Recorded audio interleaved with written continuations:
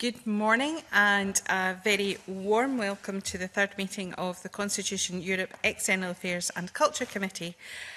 Last week, as a result of Mr Harvey's new ministerial role, he has stepped down from the committee, and I'd like to thank Mr Harvey for his contribution during his time, albeit brief. His place has now been taken by Mark Russell, who we welcome to committee this morning. We look forward to working with you, and I'd like to invite you to declare any relevant interest. Thanks very much, Convener. Looking forward to the work ahead, and nothing to declare. Thank you very much.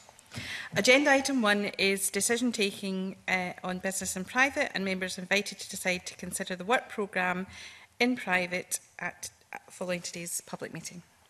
Thank you very much. And agenda item 2 is BBC annual report and accounts agenda item. We'll be taking evidence from Steve Carson, Director of the BBC Scotland, Lee Tavazia, Chief Operating Officer at the BBC, and the BBC's annual report and accounts agenda. I welcome you both to the meeting this morning and invite you to make Mr Carson to make a brief opening statement. Thank you, and good morning, Convener and members of the committee. It's a pleasure to return to give evidence at the Scottish Parliament to this new committee with culture within its remit.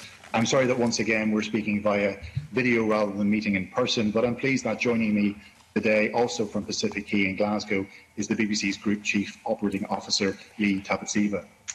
The period covered by the annual report and accounts saw the BBC as a public broadcaster find itself at the heart of a global pandemic, not just in terms of how we served audiences in Scotland, but how we also continue to operate, ensure that our teams were safe in delivering critical public services at an unprecedented time.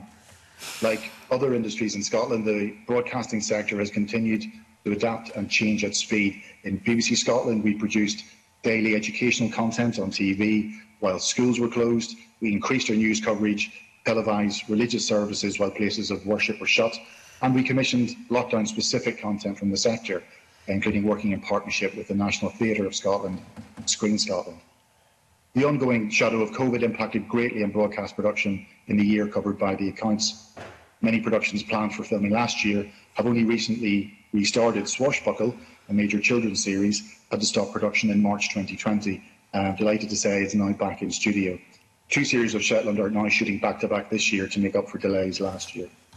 The impact of not being able to film regular and planned content for a number of months is clearly seen in the accounts, with a drop in network spend below the level set for us as a target for Scotland.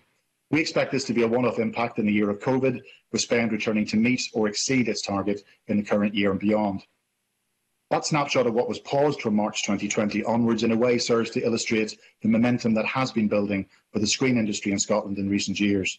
Since launch, the BBC Scotland channel has established itself as the largest digital channel in Scotland, ahead of many household names. It has just been nominated as Channel of the Year at this year's Broadcast Digital Awards, and BBC Scotland content has picked up several significant industry awards over the past year. These nominations and awards are a reminder of the important role the BBC plays in building and growing the screen sector here. In 2017, we appeared at this Parliament to give details of the biggest single investment in broadcast content in 20 years, a move which created the channel, increased investment in news and current affairs, and uplifts in network TV programming.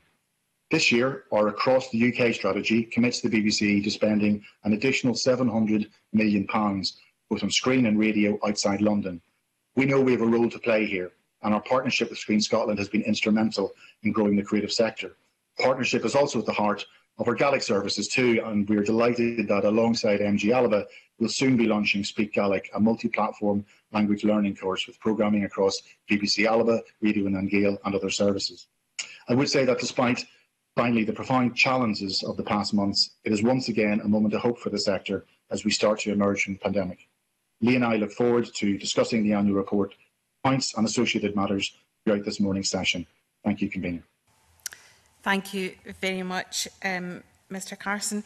If I could maybe, just before we move to questions from the committee, and if they could please, if they're able to, direct the questions either to Mr Carson or to Ms Tavazia, that would be very helpful. If I could just ask a general question, you rightly mentioned the launch of the new channel, and I wondered if you could comment just on whether you feel that it's met its initial objectives that were set for that.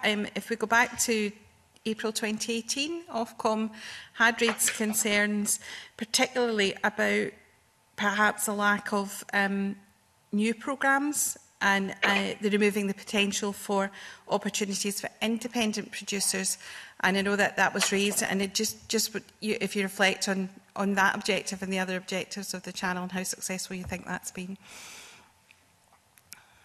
Well, I think not just our view, but sort of the view of the wider creative sector was that the channel has been a success in audience performance terms. As I mentioned in the opening remarks, it's from a standing start 2 years ago established itself as the largest digital channel in Scotland, well ahead of other household names that have been established for a considerable time. The Scotland channel in the year shown in the accounts grew its reach. That's the amount of people tuning in every week to 21%. So that's more than 1 in 5 Scots watching the Scotland channel every week. The average time spent for those viewers was 1.5 hours a week. So to put it in context, the digital channels, typically a successful digital channel would be doing about a 1% share of viewing. Many household names again less than that. The Scotland channel, BBC Scotland channel, has achieved 2.5% share of viewing. The terrestrial channels, BBC One to Channel 5, the top 5, they're often considerably in excess of digital channels. Our reach is not far behind Channel 5. On regular evenings, in fact, you'll find the BBC Scotland channel has had more viewers across the evening than Channel 5, Channel 4 or even BBC 2. In terms of the creative sector, the investment in channels meant we've worked with more than 80 production companies. Many of them new to the industry as well, and we've also worked to bring in other investment with other parts of the BBC, with Screen Scotland and others who played a really big and important part of the sector here. In terms of the industry response, I think possibly the clearest example I could give you was that at the Royal Television Society Scotland Awards last year, a special jury prize was awarded to the BBC Scotland channel. The Royal Television Society Scotland is obviously made up of members of the industry here in Scotland. Thank you. I'm going to move to questions from the committee, and I'm going to bring in Dr. Allen, please. Thank you very much, and thank you for joining us. I'm not sure. I think my question might be for Ms Tavasiva or perhaps Steve Carson as well. It's really just to get your views about this issue, that there's long-running question that there's always been about the spend that there is in Scotland, and to say, really, I think that we'll all welcome the fact that there is more spend on big network productions that involve Scotland. But just really to tease out, is that not a different? Are these two slightly different things we're talking about here? There's the part Scotland plays in big network-wide productions, and the discretion that the BBC in Scotland has to actually spend its money on the things that it thinks are important to it, rather than to be brought into something else. So I just wondered if you could tease out those differences and say where we're going with the latter.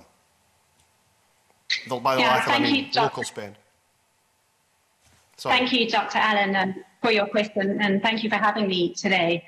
I think I'd absolutely focus more broadly on the group, and you're right about the choices and the decisions we make around where we spend and invest the licence fee payers' money on the productions and TV that we make and radio that audience members listen to as well. We have a very clear strategy at the group, which we announced earlier this year, absolutely continue to shift more money and power and decision-making outside of London, across the UK, into our nations and across the UK English regions as well. That's critically important. We will be moving £700 million of additional spend outside of London over the next 5 years. And that will include an economic benefit to the UK of approximately £850 million. We are shifting TV and video programme making to 60% made outside of London, and video and audio as well, up to 50%. So these are significant changes. We're also moving people across the UK. We continue to support having the majority of our employees in the public service working outside of London. We'll continue to work towards that as well, including, of course, ensuring that the money we spend is well invested and thoughtfully invested. I'm sure Steve would like to comment more specifically on Scotland and some of the choices we're making there as well. Yes, thank you. As you point out then, so the BBC overall spend in Scotland is a mixture of what we call network spend on our network channels and stations and services, and then spend which is directly controlled by BBC Scotland, which we use to provide our own services, special programming, including news, obviously on BBC One Scotland, Scotland Channel, our contributions to iPlayer and our digital services, Radio Scotland and Radio Nan Gael, and then in partnership with MG Alba, the BBC Alba channel. What has been a part of the strategy that Scotland, I think, has been, it's fair to say, at the lead in, is increasing the amount of co-commissioning then between different parts of the BBC, that's potentially with other nations like Wales and Northern Ireland, or with those network services. And we've seen as a matter of strategy, and it will be a very important part of delivering across the UK strategy, a sharp uptick in co-commissions between ourselves and network services. To give you some examples, for example, Guilt, the BBC Scotland channel's launch drama, was co-produced with funding from in Scotland and also BBC Two. I'm delighted that Guilt Series 2, which was also delayed by COVID, is to return to our screens this autumn. That's a co-commission, co-production. Murder Case, Murder Trial, and some other big premium factual titles, and enables us to kind of use the resources we have, tap into other investment to create things of scale and impact for audiences in Scotland, and then of course through iPlayer, audiences in other nations in the UK can access that programming too. Thank you very much. You mentioned some of the economic benefit there to dispersing work, but I suppose I'm interested in the last point you're making there about the, if you like, the cultural benefit of this, and you know, for instance, one of the long-running questions there's always been about broadcasting in Scotland is about what can be done to commission more drama in Scotland. I do seem to remember a rumour when BBC Scotland, the new channel, was established, that we were going to get a dramatisation of Sir Walter Scott's Waverley. I live in hope of that. But I wonder what you can say about new writing and also a focus on drama. I mean, everyone looks back to things like Tutti Frutti as great examples of both new writing and drama. Is the BBC in Scotland, does it have the discretion to actually produce something like that now? Yeah, as I mentioned in the opening remarks, I do think that a momentum is building and has built in the creative sector in Scotland over the past number of years. In terms of our ability to support new writing and drama, you know, I very much see BBC Scotland as in partnership with others, as part of we have a series of pipelines to nurture and bring through talent. We have our own discrete digital spaces and channels. We've got, for example, in comedy, short comedy development, short stuff on Facebook. We've got The Social, which is targeted at bringing in new talent and young people. We're also then, through Pan-BBC initiatives like the Writers' Room, able to support development of new drama, scripted comedy, scripted writing. To give you one current example, we have on iPlayer, again co-funded with Screen Scotland, a short series called Float, which again came from an initiative through the BBC's Writer Room. I think Steph Smith, the writer, it's her first broadcast piece. So we very much see ourselves as the ability to kind of try new things, experiment, bring things either through our digital services onto something like the BBC Scotland channel, which is a very strong remit to experiment and innovate, and then again through the rest of the pipeline through co-commissioning to network services and beyond, you know, beyond Scotland and beyond the UK. The drama slate coming through, again partly interrupted by COVID, you can see, I mentioned Guilt Series 2 now coming back. We can see an air this week Vigil, network drama. Currently shooting in Scotland is Control Room, another drama coming through. The comedy slates, I'm delighted to see this week on Monday, BBC One Scotland, Gots, which again came out of an initiative we ran last year to pilot new sitcoms, and we went to series with the Scots, which again was delayed but is now on air. So I do think if you look forward 6 months, you will have seen the work done really over the past 3 years in developing that pipeline coming through now. I'll take your point about the Waverley, and we'll look at that. Thank you very much. Thank you. The Scotland channel is very much focused on modern Scotland, but you know there is room on BBC Scotland to cover our whole range of it. Thank you. Thank you. Can I begin with Weber? Thanks. Thank you very much, Convener. Yes, I suppose I want to ask some questions. It's probably of yourself, Mr Carson. I'm not entirely sure. More digging into the value for money and in relation to BBC Scotland channel. Firstly, I suppose you say it's the largest, but what are you using to define the largest? So we have two main metrics when we're looking at performance of services. Share, which is the share of audience watching on broadcast hours aggregated across a year. So BBC Scotland's share of viewing is now 2.5%. As I mentioned to you, other digital channels, I can probably talk about BBC portfolio channels, so BBC News, BBC 4 would have shares of sort of 1% or so. Other channels, like with the BBC, would have shares between 1% and 2%. So 2.5% makes us, by audience share, the biggest channel in Scotland in year to date.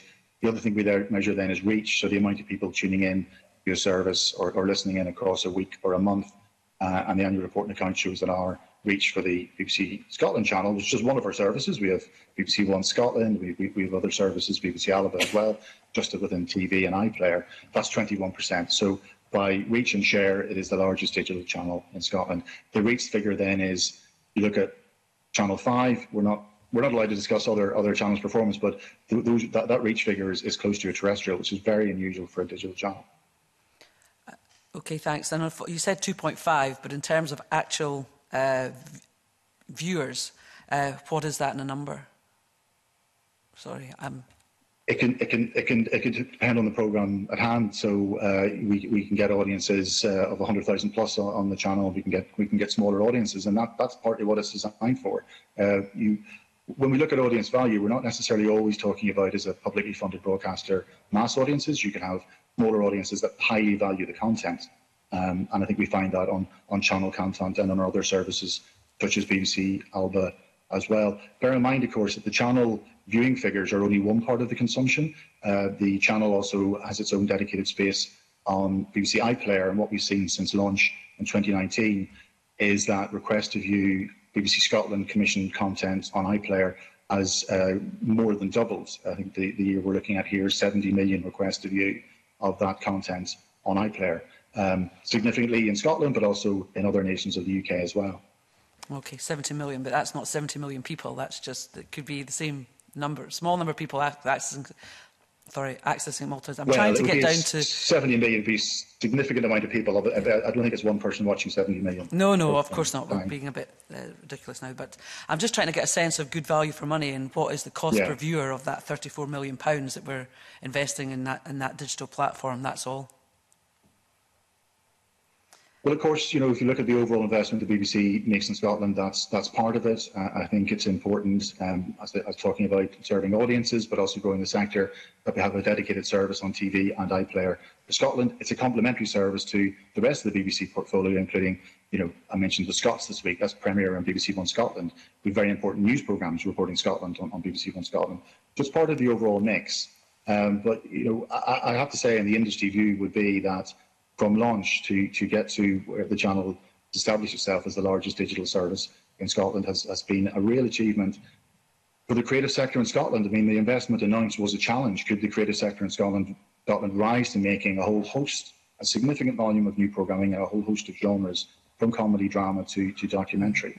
And I think that challenge has been met. It's a real tribute to the sector in Scotland. And so finally, Convener, if that's okay, just so you're saying your digital viewing is at 2.5%, and it is higher than other digital channels, but what's your ambition? What are you trying to go out and achieve over the next 3, 5 and maybe 10 years? I think the ambition is creative. You know, we want to help establish and grow the sector in Scotland to make great programmes for audiences in Scotland, and then through iPlayer distribution and co-commissions with network services across the UK. When that's simply put, you know, we're public broadcasters. We're here to serve audiences. The way to do that is to work with our own teams in BBC Scotland and elsewhere, the wider creative sector, working, as I say, with more than 80 suppliers now to make great content. You want to make sure enough people are watching it, but as I say, some programmes might not have high audiences, but if they're very highly valued, that's also important. Thank you. We're going to move to questions from Ms Boyack. Ms Boyack's joining the committee remotely this morning. Thank you very much, Convener. I was going to ask two questions, one of each witness, if that's possible. The first one is just to follow up on the issue of commissioning of programmes in Scotland. You've talked a bit about rebooting coming through the pandemic. Can you give us the numbers on, you've got different types of new projects, drama, comedy and factual content. Can you give us a sense of how you are retaining and increasing employment opportunities, not just for actors, but for all the staff involved in making new content?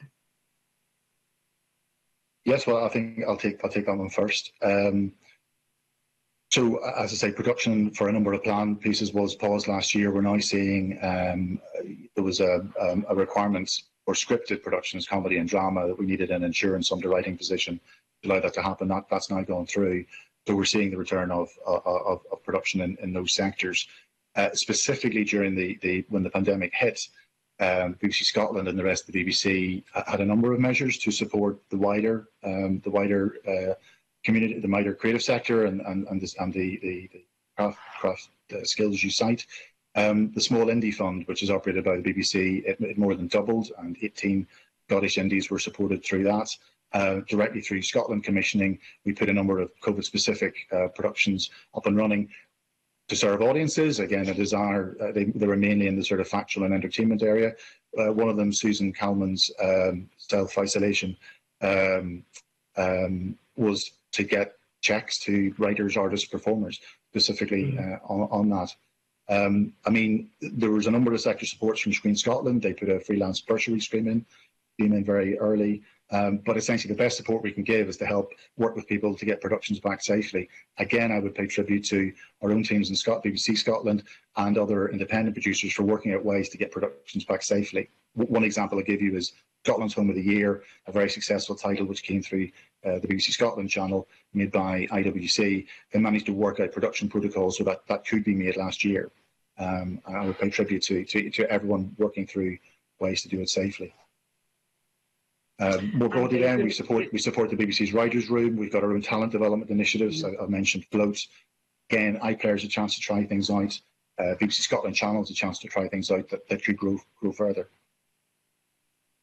And is there scope for increasing that over the years to come in terms of new productions in Scotland? Yeah, well, as I say, the direction of travel, the BBC strategy is clear. Across the UK, we'll move more decision-making and more spend in content outside London. And, you can see the direction of travel COVID accepting in Scotland over a number of years. The co-commissioning initiative I mentioned, that's across Wales, Scotland, Northern Ireland. We're looking at £25 million worth of business being co-commissioned. And as I say, BBC Scotland, I think, has sort of been trialling how to do that, which brings, from the Scotland point of view, it brings more investment from other parts of the BBC into Scotland to create this content.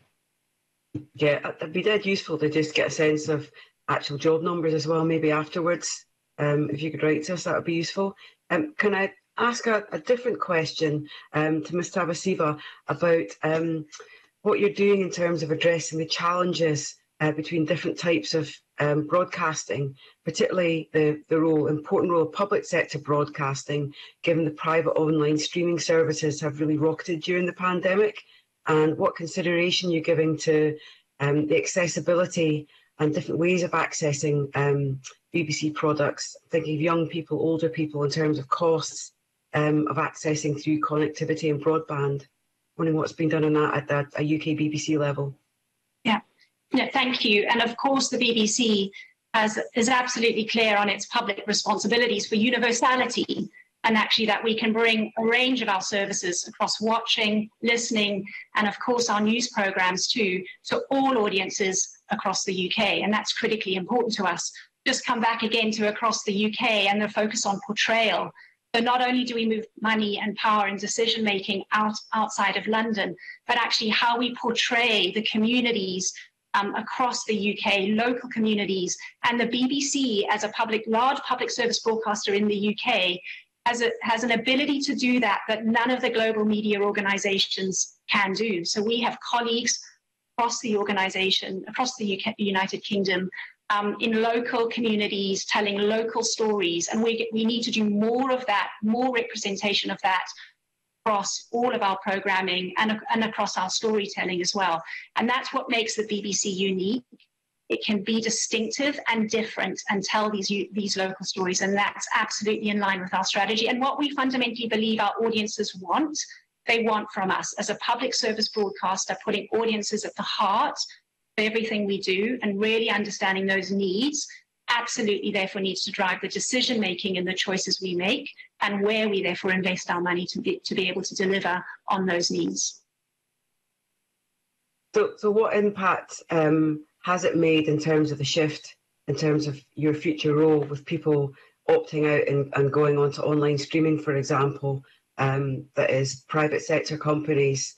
How is that impacting on the BBC going forward? Because it's hugely important in terms of that accessibility. And, you know, I particularly mentioned younger people's different viewing habits and maybe older people as well, not to get into the detail of the licence fee, but those are kind of important issues in terms of cost and accessibility. I'll use two examples, particularly focusing on our younger audiences, so 16 to 34 years old. We have seen over the last years, if we're comparing the year before to the year of 2021, despite the pandemic, we've absolutely seen a shift in our younger audiences moving from linear television into our digital channels. And actually the growth in iPlayer for those younger audiences more than offset the loss to some of our linear TV watching for those younger audiences. But we also accept, and your point is right about accessibility, we do have a digital divide in the UK. We do have audiences who are not able to access those streaming services in the way that many others can. And a good example of our strategy to focus on that is taking BBC Three back into the linear channel. So we recognise the huge success and popularity of BBC Three.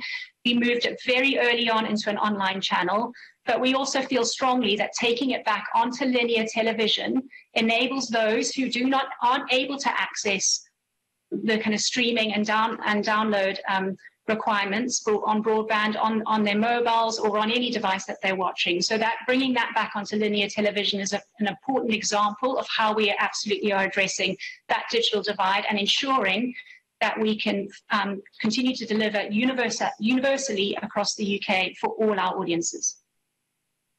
Yeah, thanks. I think that access to digital connections is absolutely crucial for people in low incomes and also for older people who don't maybe have the access to that. So I think it's really important that that's something that's prioritised going forward. Thanks, Convener. Thank you very much. Can I bring in Ms Minto, please? Thank you, Convener, and it's great to welcome you both to the committee. I just want to make a voluntary declaration that I worked for BBC Scotland, leaving 11 years ago. Steve, you commented on the reduction on spend in BBC Scotland on production last year due to COVID. But I understand, if I've read the figures correctly, that the actual hours still hit the target. So I'm interested to know what the mix of commissioning. Does that mean that there was cheaper programmes commissioned from Scotland? And you also note in your report that the BBC has committed, and you've said as well that you are committed to exceed network spend targets in future years. And so I'm interested if you can give us an indication of what the programming types are and what the timescales for that. And you've both also mentioned on a number of occasions the plan to move commissioners out perhaps of the London metropolitan area. Again, I'd like to know the timescale for that, if possible, please. Okay, I think I'll take your middle piece first. So the projections we're making this year is that the BBC as a whole will meet or exceed the network spend target for Scotland. You know, we can't be completely certain because we can't be certain about what's going to happen with the pandemic that we're still experiencing. So the commitment is to meet the target. We believe we'll meet or exceed this year and then going forward. And if you look at the years pre-COVID, you could see an increase coming through there. In terms of commissioning power, that has been actively worked through the Across the UK strategy. BBC Content, which is the sort of the network, as you know, network TV and now radio division, we're in close conversations with them about increasing the amount of network commissioners that we already have based in Scotland. We have a number. The co-commissioning piece I talked about is a way also then of increasing commissioning decision making without adding extra posts. So we have a team of very talented commissioners in Scotland. Through co-commissioning then, they're making creative decisions there that will impact on our own services and across the BBC. In terms of the drop in what we call BBC Scotland spend last year, COVID played a very, very significant part in that. There were also some savings which across the BBC were made as well, but COVID was the key factor there. I think you're right, you've noted that despite that, the number of hours we delivered actually increased slightly. And that is, as you say, there were some genres that we could not maintain in production. The Scots, the comedy, for example, would have been one of them. That just wasn't possible to film last year, but I'm delighted to say it's back now. What we did then, and I pay tribute to the production teams involved, is expand a whole range of other services. So, for example, things we had not done before in religion. We, as you know, mosques, churches, temples closed. We just had quickly identified, and I think the great thing was we've done quickly that sort of spiritual need. So we put Reflections from the Quay on really quickly. We, for the first time, just live broadcast the service again on the BBC Scotland channel. Then, in terms of education, and this goes back, I think, to the digital divide, schools shut in Scotland, as you know, very quickly. Within a week, we were on air with the Bite Size Scotland on TV, addressing that need, knowing that not every child in Scotland has access to a laptop or broadband. So free-to-air linear TV is part of that. We then, of course, have expanded news provisions, briefings, etc. So if you look at the figures in the annual report, you'll see some genres like drama, comedy, entertainment, music and arts, the numbers have gone down, purely COVID driven, but other genres were expanded. And I think we learned some useful lessons for the future there. I think the religion output, there was a very, very strong public demand for that. And I think that complements what we do on Radio Scotland and, of course, in religious programming. Yeah, just as an anecdote, I have friends, and actually my mother was very appreciative of the religious output that the channel provided during lockdown.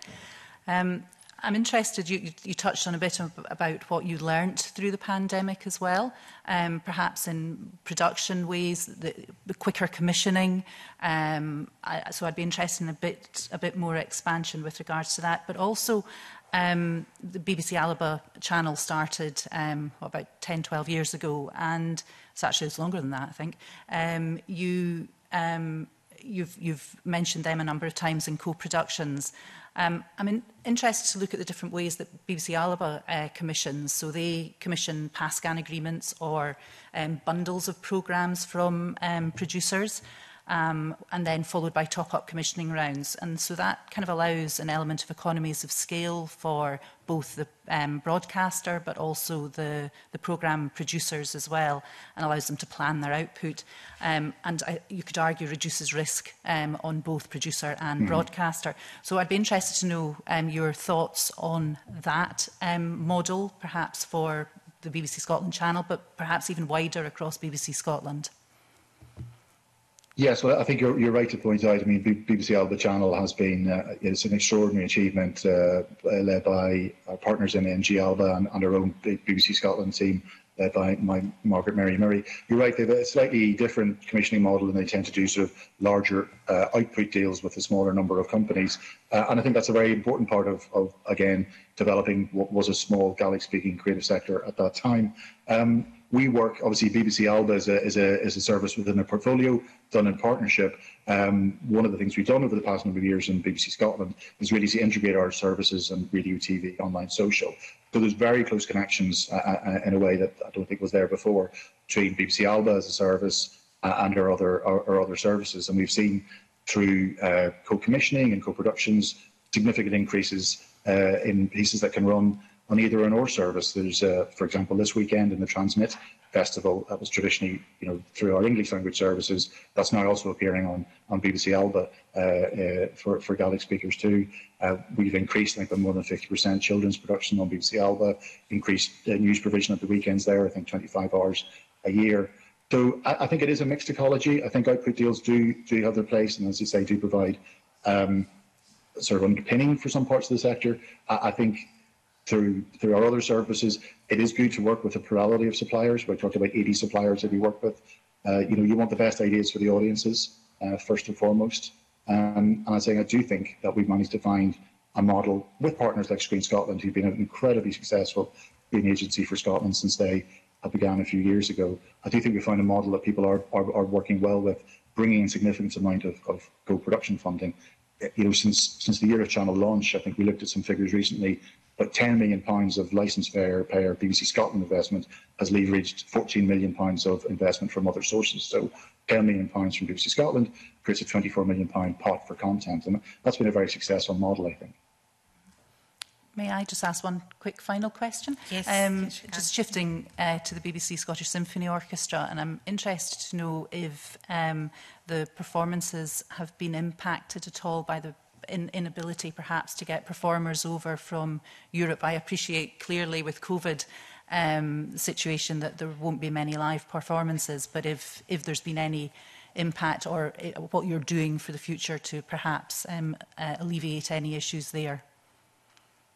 Yes, well, I'm glad you pointed that out. So the BBC Scottish Symphony Orchestra obviously was unable to perform for audiences over the worst of the lockdowns, but I'm delighted to say they're back now performing. There have been, I was just looking at some requests this week. There have been requests to bring people in to do that. They work very carefully through the protocols on that. It's proved more complex through COVID, but we've actually found ways to work within Scottish Government regulations to do that. So the SSO are now performing again, had a very successful run at the Proms, and I think later on this month as well. So again, it's such an important part of what the BBC is here for in Scotland, and they again find ways to keep performing remotely through the worst of lockdown. But I know they're all delighted to be back having an audience. Thank you. Thank you. Can I bring in Mr. Canner? Thank you, Convener, and good morning to the panel. I've got a question about the future and public service broadcasting in general, because Ofcom, of course, produced a report this year that said that public service broadcasting faces considerable challenges and threats, and that's been exacerbated by COVID. In particular around rapidly changing consumption patterns, rapidly changing markets and competition, especially internationally. And they made several recommendations to the UK government around modernisation. I'd just be interested to hear from a BBC Scotland perspective, do you agree with Ofcom's diagnosis and what observations do you have to make on the kind of the cure, as it were? Well, I think I'll lead from a BBC Scotland perspective, but I'm sure Lee would be able to give sort of the overall picture as well. I mean, I think Ofcom quite rightly point out, and it would be evident that competition for what we call screen time, that's from everything from gaming to people watching subscription video on demand like Netflix and Amazon Prime. That's only going one way. There's going to be more and more competition. I think the way to address that, frankly, is to make really good programming on all services that appeal to audiences and all audiences. I think one of the key things about being licence fee funded is a near universal fee. It means that you have to provide something for everyone. But in the BBC model, all audiences of equal value. Now, commercial broadcasters, subscription broadcasters, they can't say that. Frankly, some audiences are more commercially valuable than others. So I think the BBC's licence fee funded remit means that we then do really look hard at serving, from our point of view, all audiences in Scotland. And, despite the competition in the market, I think Ofcom's also pointed out, traditional, so-called traditional broadcasting, still a very important part of the market. BBC iPlayer, if you look at streamers, Netflix, Amazon, BBC iPlayer itself is a very successful, large Scottish and UK streaming service. That's really its future, I think, will be increasingly protected by it's a technical rights issues. But if you recall, we used to, under the rights agreement, delete iPlayer content after 30 days. We can now keep it up for a year or longer. That's already made a huge contribution to iPlayer viewing. Linear TV then is still very important. The Media Nations report that Ofcom did for Scotland showed was published in August, I think, showed that people in Scotland watch 3 hours, 39 minutes of broadcast TV every day, and young audiences also consume BBC content in large numbers, including in Scotland. Our reach for 16 to 34s across the BBC is still 80% per week. So there's more competition in the market. The licence fee model of funding, I think, does promote universality, does make us think hard all the time about all audiences. I worked for semi-commercial broadcasters in the past, and as I say, frankly, some audiences were more commercially valuable. And it's one of the wonderful things about working at the BBC that we do believe all audiences have equal value. I can hand over to Lee, I think. I don't know if yes, thank you, Steve. I would just to add a group perspective to Steve's excellent comments there. You know, we absolutely recognise the challenging competitive environment that the BBC now finds itself in, competing against global media organisations who have much deeper pockets, far more money to invest than we have, and are considerably doing so. I think that the BBC's strategy and our strategic priorities are absolutely clearly set with that in mind, reforming the BBC to enable us to tackle and optimise ourselves against that really challenging environment.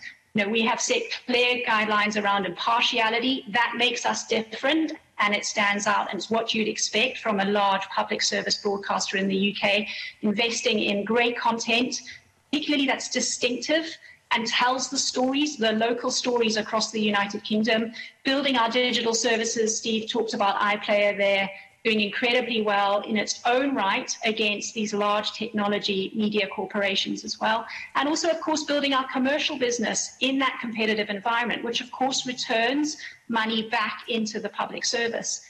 I think we welcome some of the discussions that the UK government are entering into with regards to prominence and how we ensure that public service broadcasters across the UK retain prominence. I think that's really important when we've got licence fee payers paying for the licence fee and paying for these services, that they're able to access them. And also that we welcome the conversations on a level playing field. So when we look at how to compete public service broadcasters against these competitors globally in the UK, that we have a level playing field and we're able to compete successfully with them as well. Thank you. That's all. Thank you. Can I bring in Mr. Ruskell, please?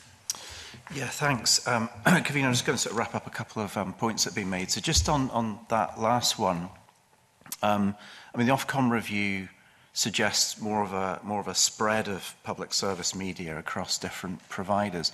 I'm just wondering what that does to your relationship with them, because it's certainly been a bit frosty, hasn't it, with some of the online providers, the relationship with the BBC and others. Does that kind of spread of public service media across different providers, does that improve, or does that provide a challenge to the relationships that you have with them? Do you see it still as partnership or more competition going forward?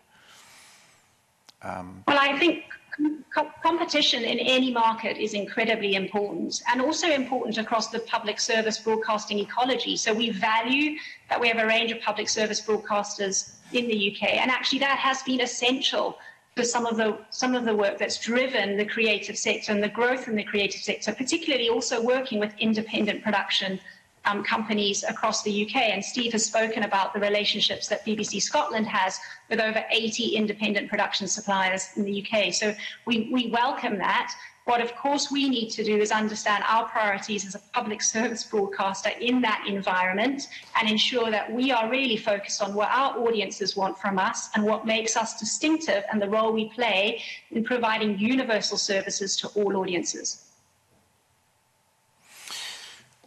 Okay, so I would just come in to echo sure. that. So, you know, from a Scottish creative sector point of view, you know, I firmly believe this: the more people investing money in content creation, the better. Better for audiences, better for the sector that we are all building together. So it's brilliant that Amazon, for example, are now shooting drama in Scotland.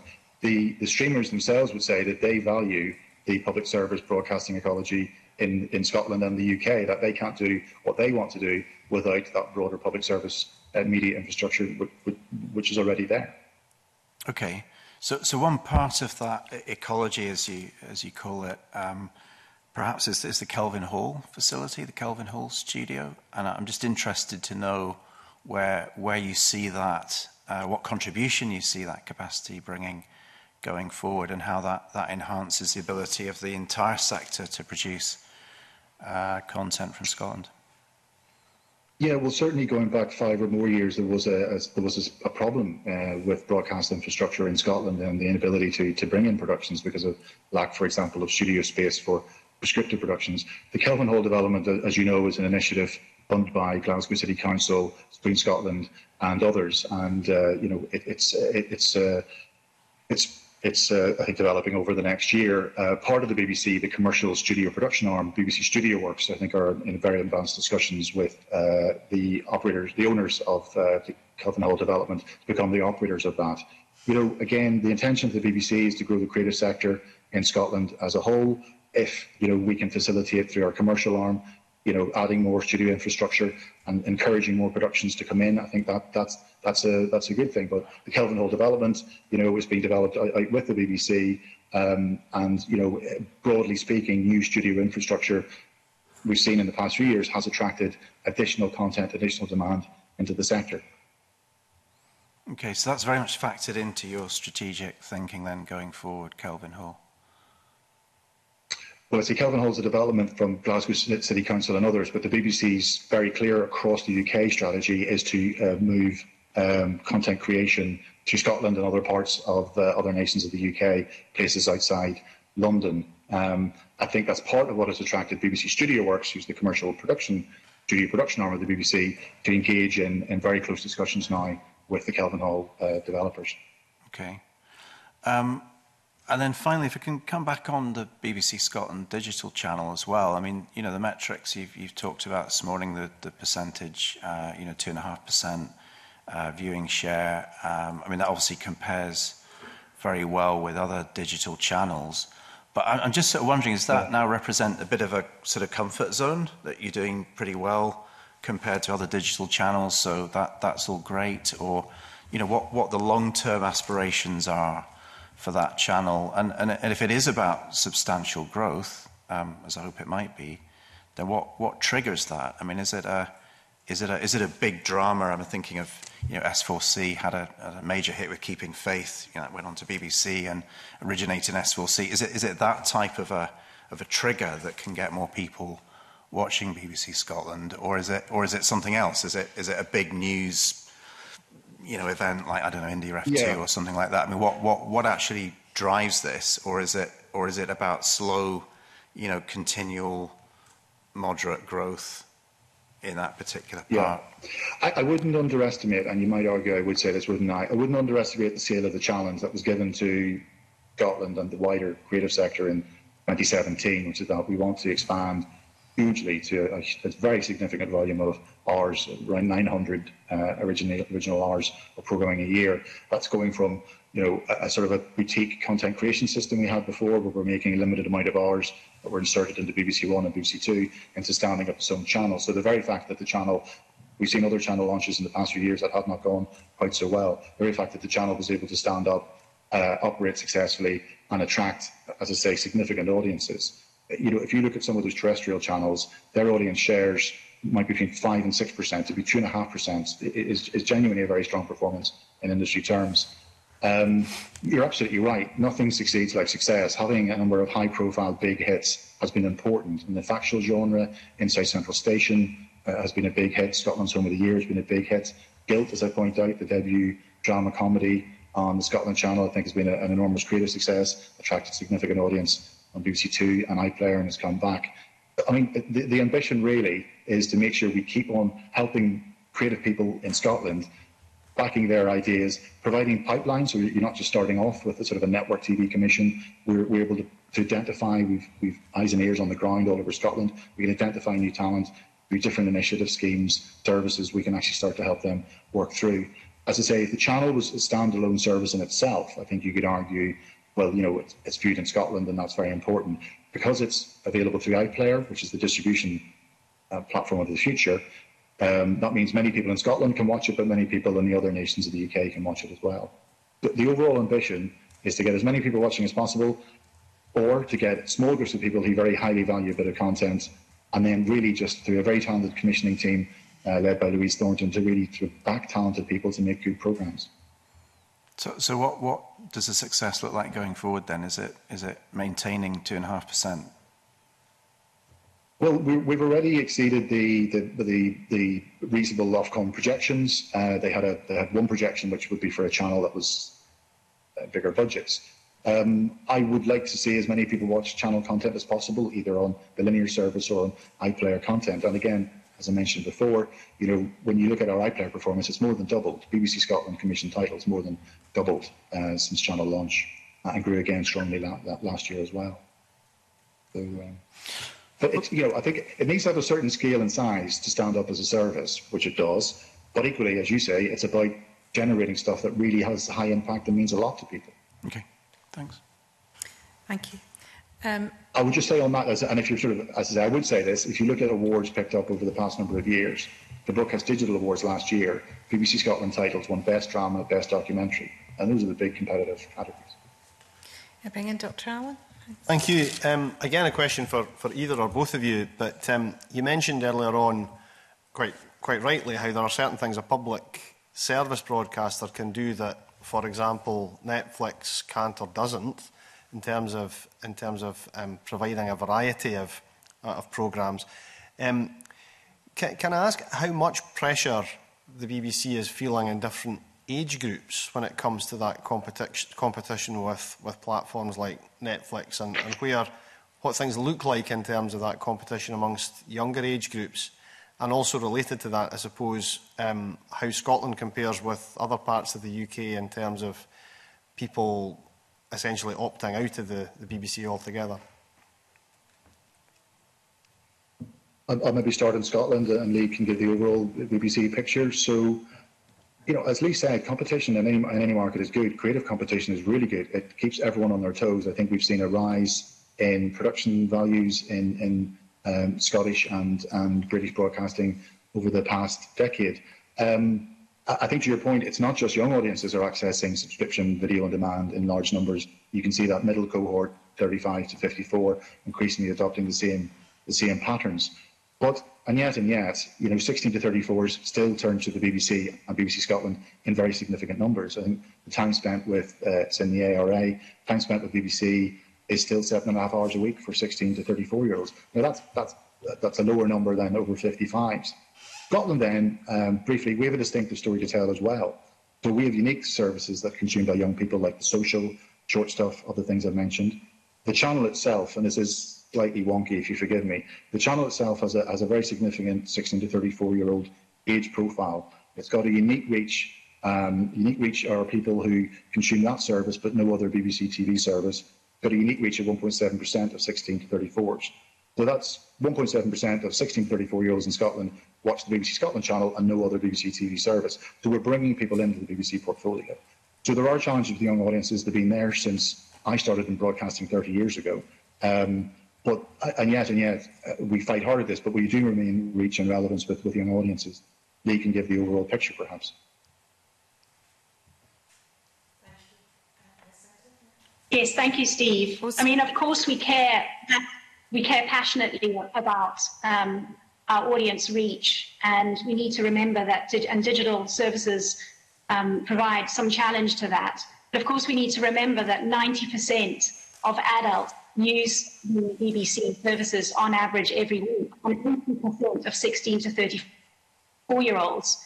And actually, if you look at that over a month, you're getting much higher figures with regards to that. So, we remain the most used media organisation in the UK. And through the pandemic, we were able to further demonstrate the absolute core essential of our mission, which is to inform, educate and entertain. And our ability to maintain that broadcast resilience at a time when we were seeing unprecedented closures in the economy was absolutely essential for us to be able to continue to inform our lockdown learning for children who were no longer at school, and our ability to continue to entertain. I'm sure many of us will all remember the great entertainment that we received from Strictly Come Dancing at the end of last year too. Those things were important to the public, were important to audiences, but we are not complacent at all with regards to the challenges of the global media organizations, the digital environment. And as I've already explained, our strategy, we believe, is the right one. We have a clear plan And if we follow through on that, which we absolutely intend to do, it should put the BBC in a brilliant place for its future going forward. Thank you. Ms Minto. Thank you. Just a very quick question leading on from what Steve was talking about the audience age range target for the BBC Scotland channel. I'm just interested generally how BBC Scotland's progressing with regard towards its diversity targets, both in front of and behind of the mic or the camera, and also the other big news story that the BBC was hit with regards to equal pay. Yes, so in terms of equal pay, the BBC as a whole, I think, was over a number of years out dealing with hundreds of cases, but we're now down into to low single figures. It's difficult to talk, that's across the BBC. I think it's difficult to talk about that in any more detail without running the risk of identifying individuals, but the overall gender pay gap, which is not the same as equal pay, that has been reduced to, I think it's 5.1%. There shouldn't be any pay gap, but compared to the wider industry, that is a lower figure. Diversity is incredibly important. I mean, going back, looking at everything through the audience lens, and I think maybe many of us here can identify with that, can't properly serve audiences if audiences don't see or hear people who live near them, look like them, sound like them on screen. And then crucially, the people making the programmes, and this has been a key thing, the people making the programmes also need to follow that. Probably many of us grew up at a time where there wasn't many people from, my case, Northern Ireland or Scotland being represented as often as possible outside our local services.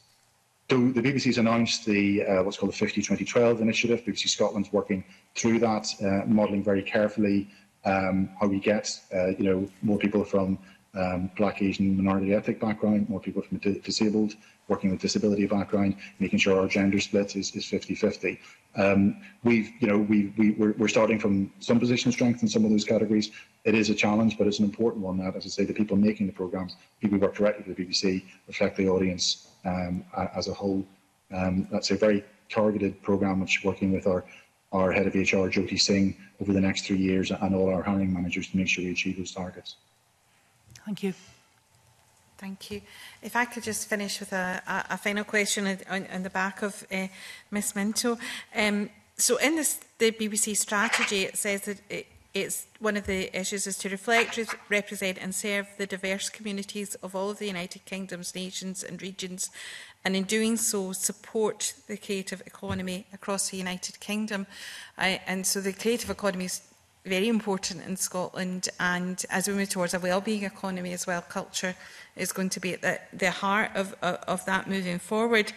So I just want to ask about BBC Radio Scotland, which did see some big change in approach to some of the lunchtime programmes, removing popular segments like the paper review, and changing the makeup of that, and particularly the phone-in programmes, and I appreciate this as a personal observation, quite often people that are ordinary members of the public that are part of that are the same people over and over again, not a very diverse group of people. And also the opportunities for new programming. I think Dr Allen was talking about things like Tutti Frutti. Many of the BBC drama productions or screen productions came from radio in the past, and it's just to see is there going to be opportunities for new talent, for new music talent being showcased, and for new drama and new opportunities for people on BBC Radio Scotland? Yes, I think just to note that you're right, we made several significant changes to schedules and then retuned individual programmes in breakfast, lunchtime and drive time. Early last year, just before lockdown, I think creatively and from the audience response we can see, including streaming, digital streaming, I think that's been important, and those services, all new services, have been so vital during COVID, including our online services. We've had 37 million requests to view our COVID page on COVID in Scotland. Unfortunately, we actually can't measure our normal radio figures because during lockdown, the radar measurement tool, which involves face-to-face contact, has stopped. Delighted it started back again. I'll take away your comment on our phone-ins about the contributors. I'll discuss that with the production team. We, as you say, radio drama has been traditionally a very good place to develop new drama. we have a very successful radio drama team here in BBC Scotland making a lot of network radio drama, and they've actually recently won a very significant podcast award. There are other pipelines now to develop. So, for example, if you look at iPlayer, the series Float I mentioned, that's a new pipeline to develop TV drama that wasn't obviously there a few years ago. That's through BBC Writers' Room and in partnership with Screen Scotland. Music's an incredibly important part of our radio portfolio. We've got BBC Introducing for new music through. And again, the way we're organised is that, we've multi-platform production teams. So if you look at a digital strand, music strand like Loop or Tune, arts and music, they exist for younger audiences in the social digital space. We also then can put that in TV terms on the BBC Scotland channel. So, I think arts and culture are incredibly important to all audiences in Scotland. As we know, it's not just a sort of more a wealthier audience. There's fantastic innovation in Scottish music and in the arts, and I do think we've got a range of services that cover that. But we're always looking at that and seeing what we can do to make sure we are identifying and nurturing talent at all levels. Okay, thank you very much. And Mr Carson and Ms Tavaziva, thank you very much for your contribution this morning.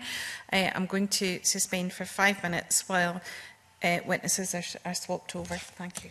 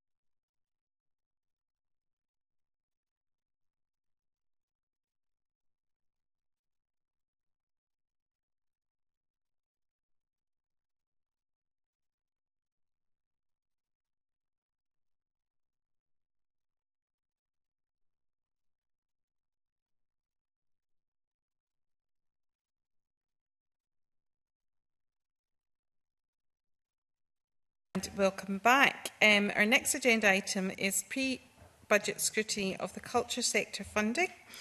As part of its pre-budget scrutiny work, the committee has currently looking at the continuing impact of COVID-19 on the culture sector and its longer-term future. This morning, the committee will hear from Paul McManus, Negotiations Officer for Scotland at Vectu, Barry Dolman, Acting Regional Organiser for Scotland and Northern Ireland Regional at the Musicians Union.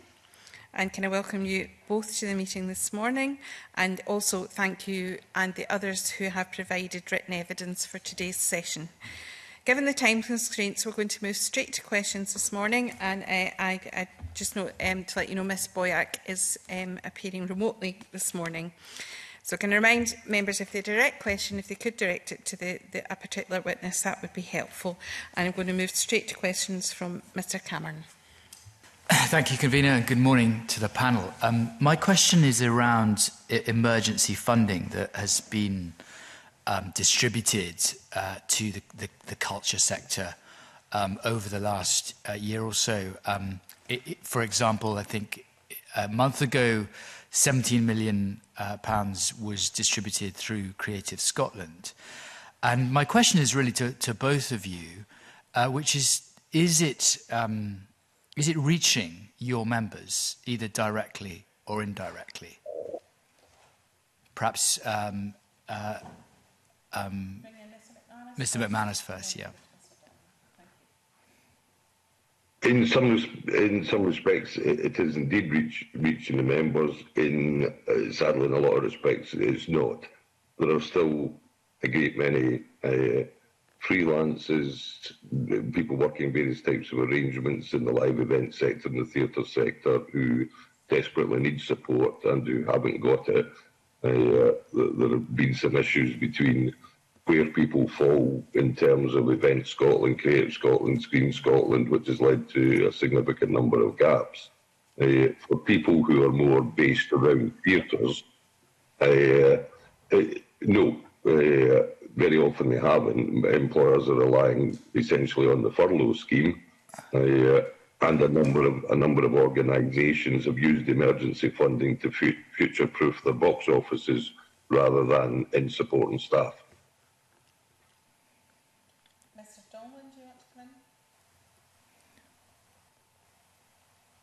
Yes, I would agree broadly with what Paul said there. I mean, particularly the hardship funding for creative freelancers provided through Creative Scotland during the pandemic has been an essential lifeline for some of them. But there are many of our members that haven't been eligible for various reasons to do with the nature of their portfolio careers or the way that they operate.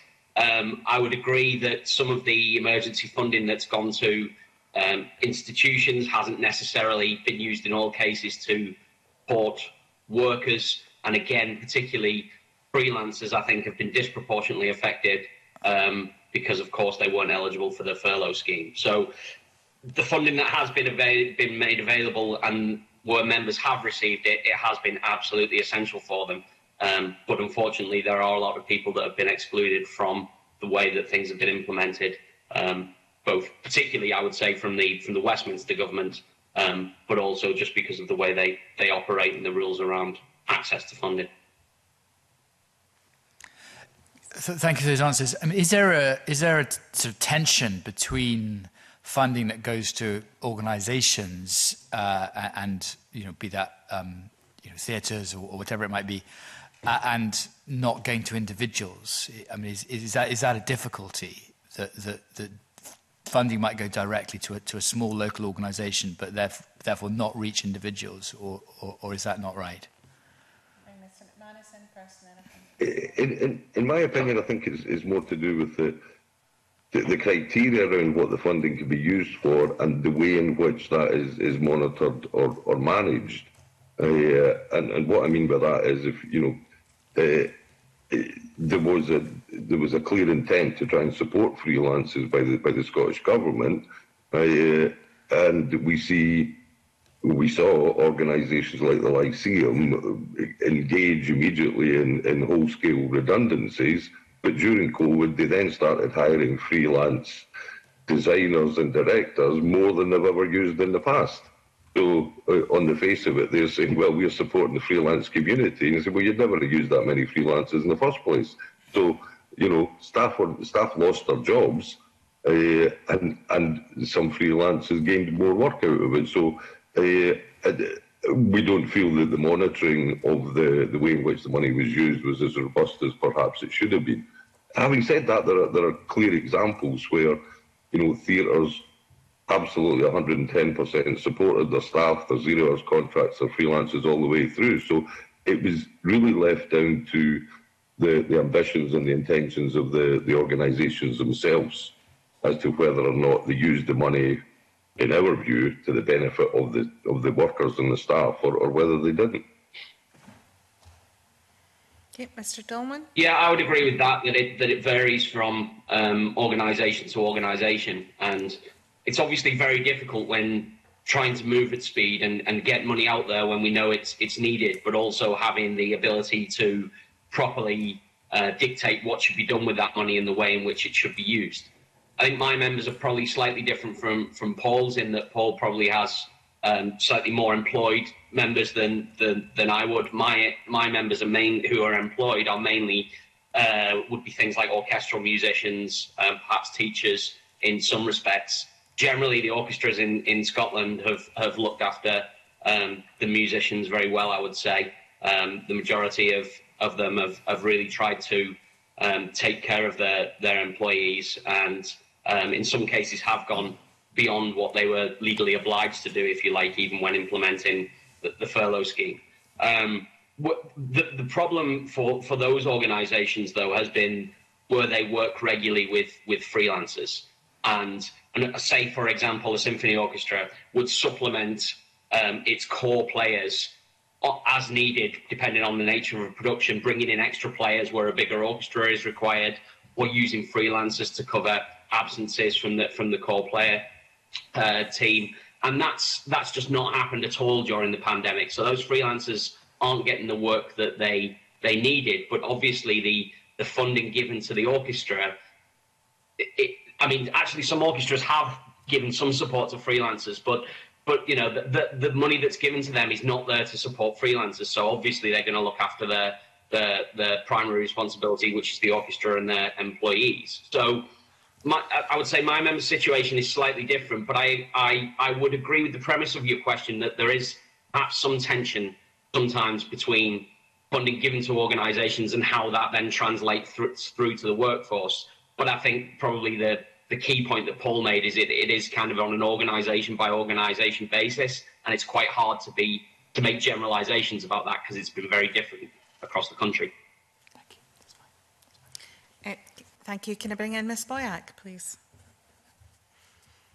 Thanks very much, Presiding Officer. It's good to see you both with us today. Can I follow up those initial points about people losing their jobs over the last year? Obviously, when just live performances just had to stop entirely. Have we got any sense of how many people we've actually lost from the arts and culture sector? There have been press articles about freelancers not getting support and basically having to go and get other employment. Okay, Mr McManus. I'm not sure which witness is best. Yeah.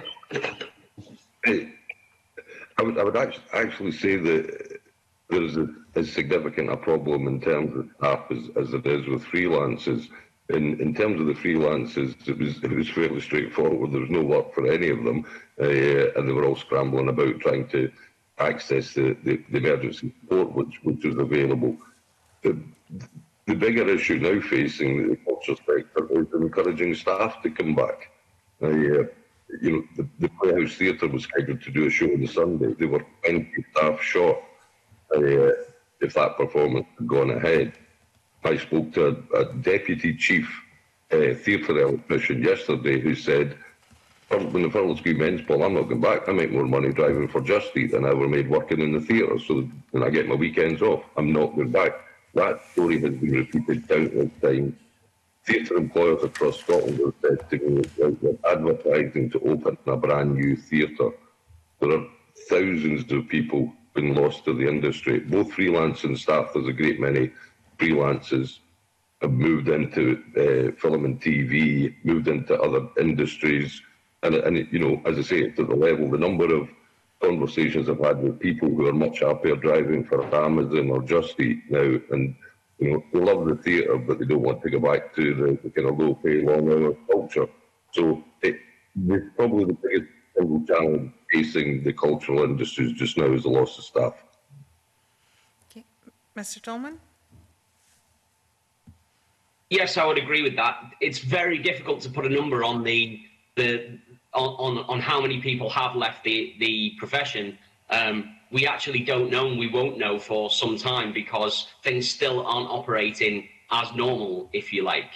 I can tell you that when we did an impact study of our own members, this is UK-wide, the 32,000 members that we represented back in September 2020, a third of musicians, so around 34%, were considering leaving the industry completely because of the financial hardship that they'd suffered. 70% of musicians were unable to undertake more than a quarter of their usual work in 2020. And nearly half of them, around 47%, had been forced to seek work outside of the industry. And that was back in September 2020. And then obviously we had a subsequent lockdown in January, so that will only have exacerbated the situation. From a music point of view, and from my members' point of view, we haven't seen too many redundancies. Fortunately, many of the orchestras are funded publicly, so they've been able to access the government support schemes to keep people in employment. So we haven't seen too many redundancies in the music industry, but what we have seen is the complete decimation of freelance work.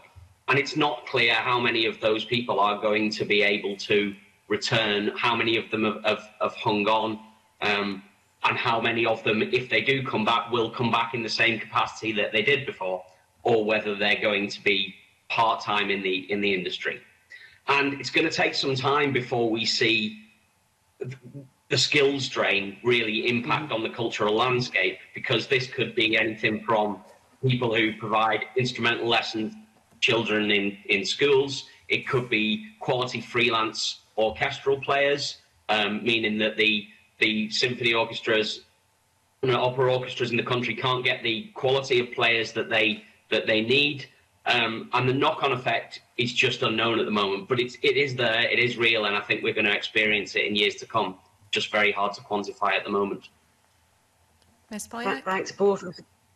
Thanks very much, Convener. I suppose that takes us to, there's the short-term crisis, which you both speak about very eloquently. So in terms of our thoughts about going into this year's budget, there's issues about venues, which you've both mentioned, but the issue about having performers, having all the staff that put performances on. I've met Culture Counts and the Nighttime Industry Association, and they're all very focused on what do we do next. And I'm just wondering about what your thoughts are. You know, the issue about school tuition, that's local authority funding. Are there issues about how employment is structured going forward so that we attract people to stay in the industry or to come into the industry? And what about the debate about the percent for art debate? I think it's 0.2%. So one of our briefings is currently spent on culture by the Scottish Government. So do we need to change how money is spent and invest more?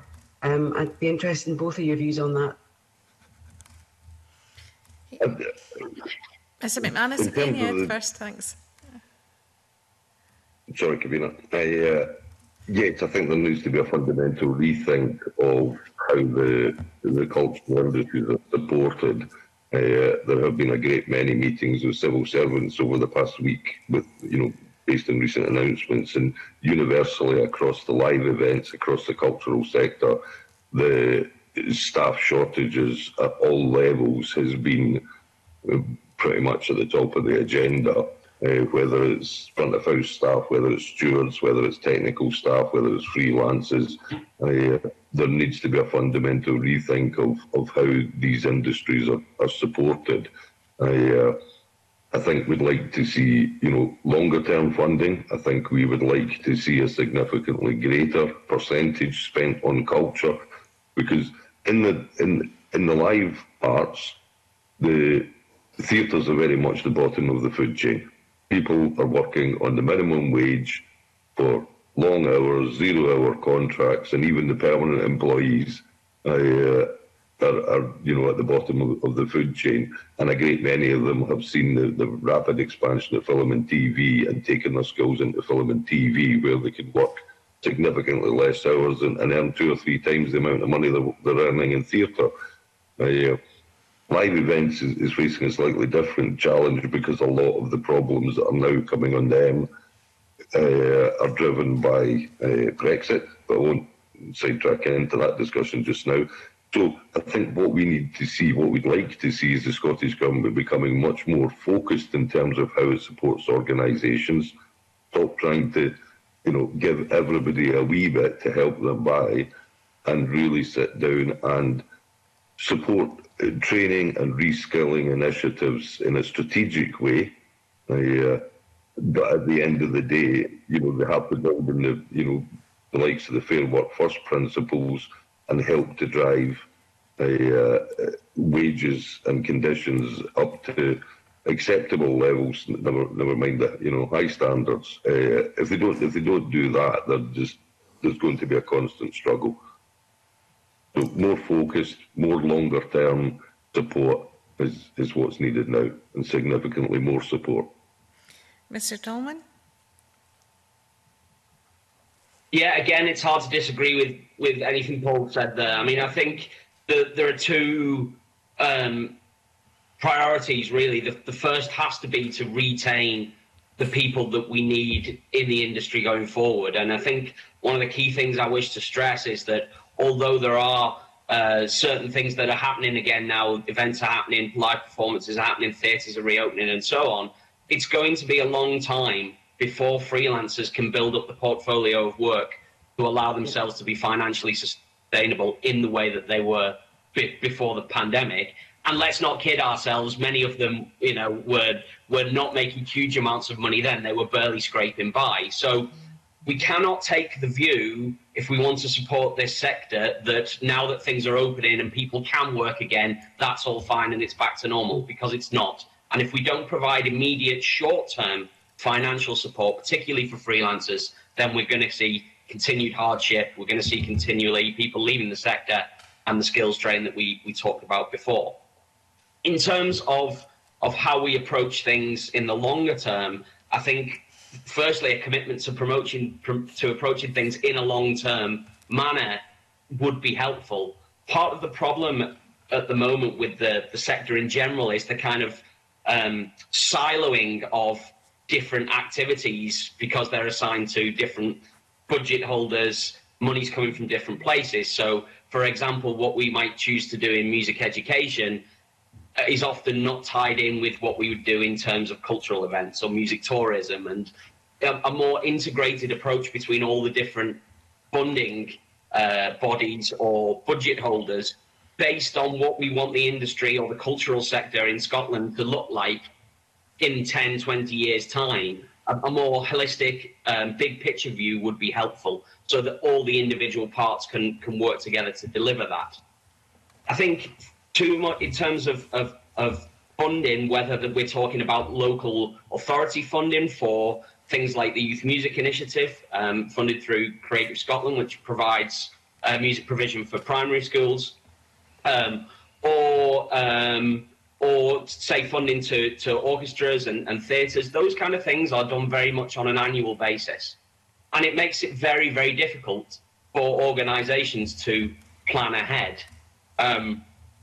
What you find is even where people are potentially employed, they're only on short-term contracts because the organisations can't guarantee the position next year because their funding is only for 12 months and then they have to go through the reapplication process again. So the Youth Music Initiative I mentioned is a good example. There are some of those programmes that have been running through local authorities for 20 years, but every year they have to go through the reapplication process, and this creates uncertainty and kind of short-term thinking in the way things that are done. Longer-term planning with guaranteed funding over a longer period would allow publicly funded organisations to be more resourceful, really, and to make more of the money because they can plan farther ahead. and not be constantly worrying about whether they're going to have the money to do whatever it is that they want to do next year. I think the other key thing that we need to do, and this probably will, or well, certainly will require a commitment to more spending, is to ensure that fair work principles go into the heart of the cultural landscape. I've been involved in some meetings recently with officials talking about how we implement fair work, and the one thing that I think is quite clear is if we want this in Scotland, we have got absolutely no chance of persuading commercial organisations that they have to adopt fair work principles if it's not being done in organisations that are funded publicly.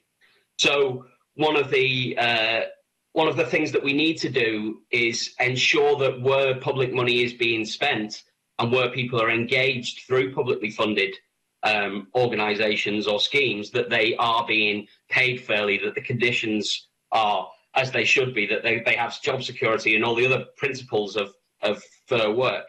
And in order to do that, that's going to require increased resources. We talked earlier about when money is distributed to organisations, what happens to it from there.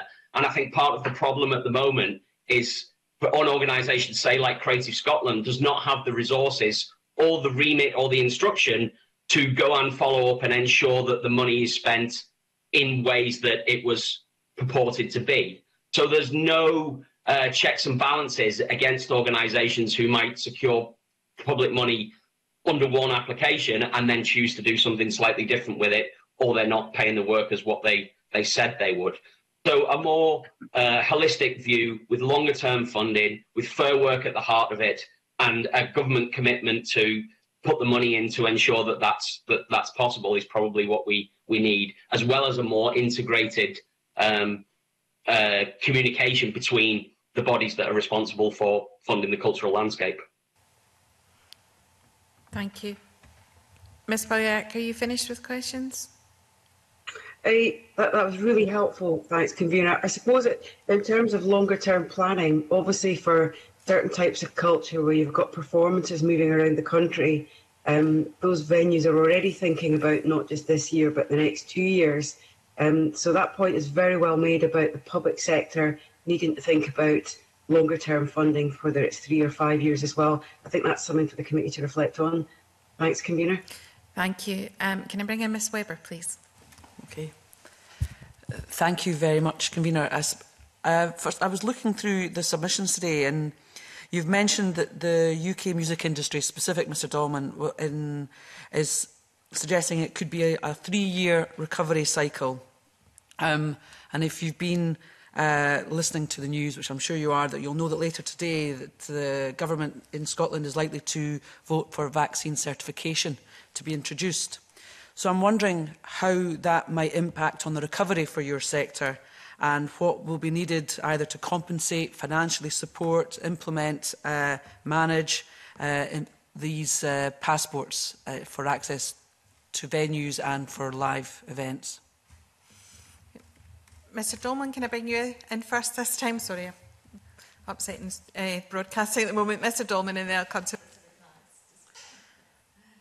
Thank you.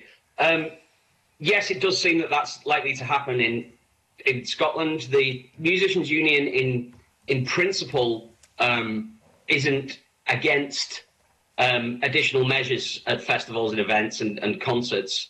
Obviously, the big concern that we have with vaccination certification is that it's potentially discriminatory.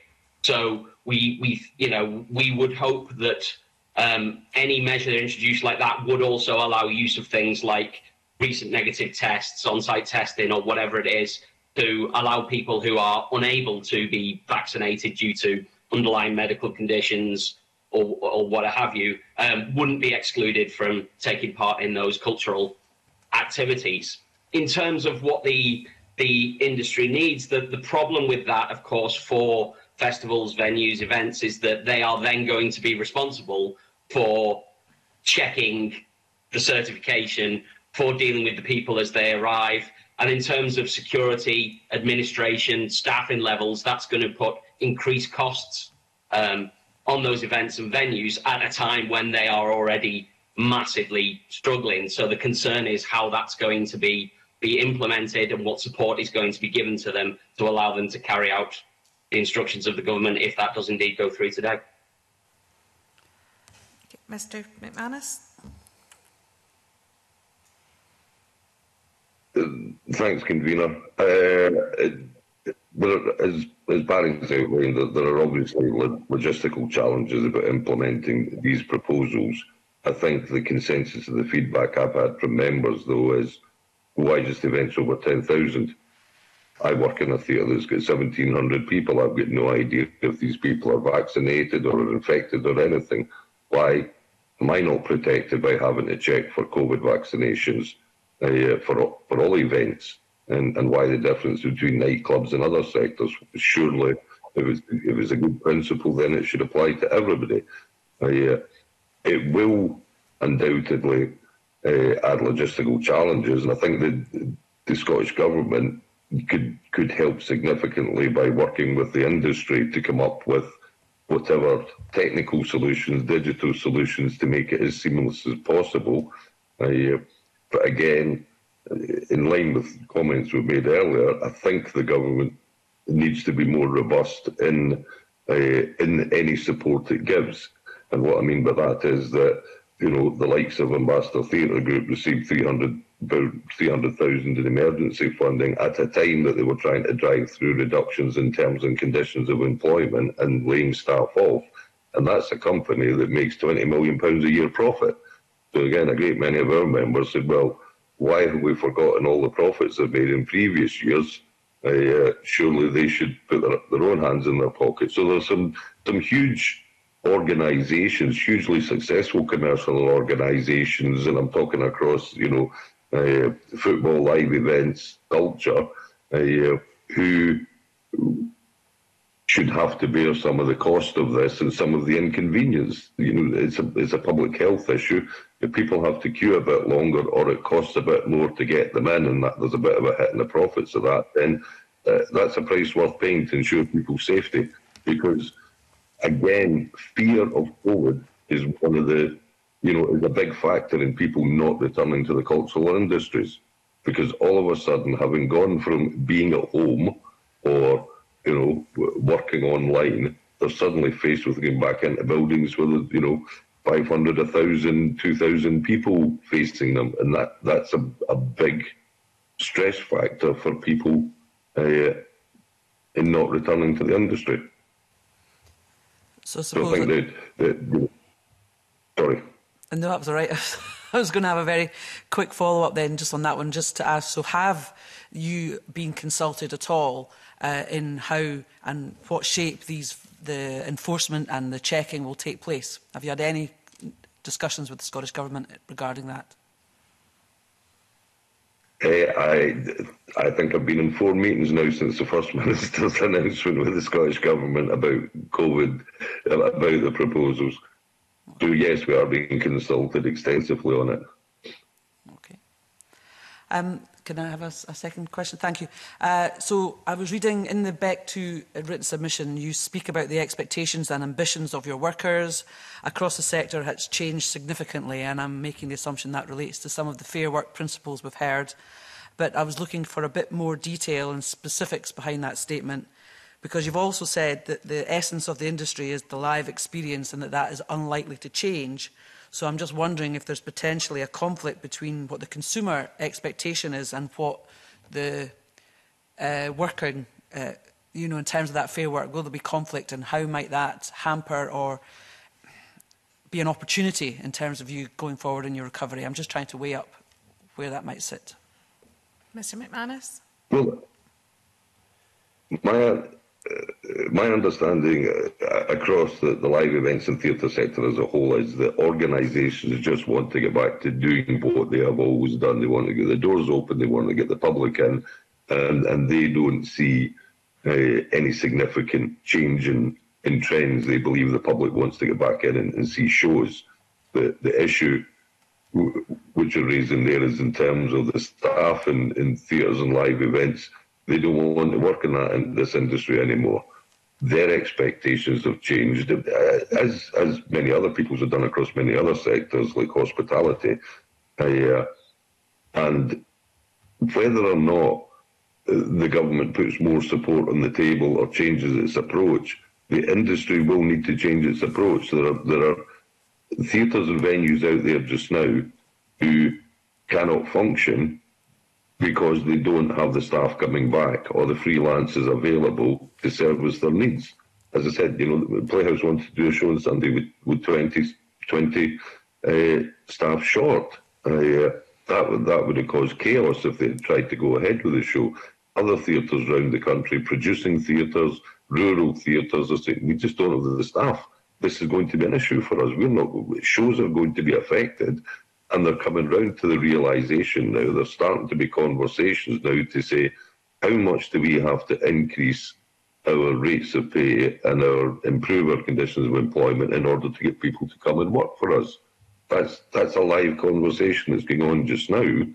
But similarly, you've got the big commercial operators who are essentially saying, well, we're just going to plough ahead regardless. We're not going to be improving terms and conditions. They spent most of COVID trying to reduce them, and there's going to be real tensions there going forward, regardless of what we think, regardless of what the government does. That is a big issue just now, and I think the government can help alleviate it, but it needs addressed urgently. Theatres are facing these problems. Live events are facing these problems right now. Nightclubs are facing these problems right now. That's fine. Thank you. Dr. Allen? Thank you very much. I wonder if we could ask Mr. Dolman about a question that I know his organisation and others have raised in the past, which is about the impact of the loss of freedom of movement around Europe on what your members do. Obviously, the situation, I'm sure, varies from European country to European country to some extent, possibly, I don't know. But what is involved in, if you can give examples, in artists in Scotland seeking to work in the EU now?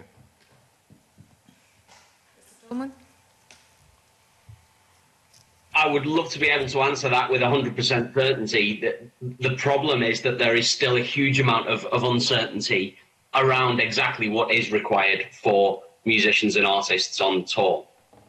This is another time bomb that we've got coming down the line. The only reason it's not a bigger issue than it would be at this stage post the withdrawal from the European Union is because COVID's kept everyone from touring. But as we emerge now, and hopefully live music will continue to be allowed to resume, then people are going to want to tour, and they're going to find that there are huge problems and barriers that didn't exist previously in the way. One thing I want to stress is it's not just about the freedom of movement of individuals in order to work, although at the moment every European country that you go to will have different requirements. It's not always clear what they are in terms of visas and or work permits. And we're continually pressuring the UK government to try and get some reciprocal agreement with the EU to allow musicians on tour to move freely between those countries. But it's not just about the individuals themselves. It's about the vehicles that they take with their equipment in. It's about the equipment that they're taking and customs regulations. It's about cabotage rules, which involve transport vehicles and whether their transit van, for example, can cross more than one border on a tour. It's about what's required in terms of customs paperwork for taking their merchandise to sell. And all of these other things that are now problematic post-Brexit that weren't previously are huge threats to the touring industry and hugely restrictive. And it's going to be a real problem. Yes, the freedom of movement for people is massive, and we desperately need a reciprocal agreement on that.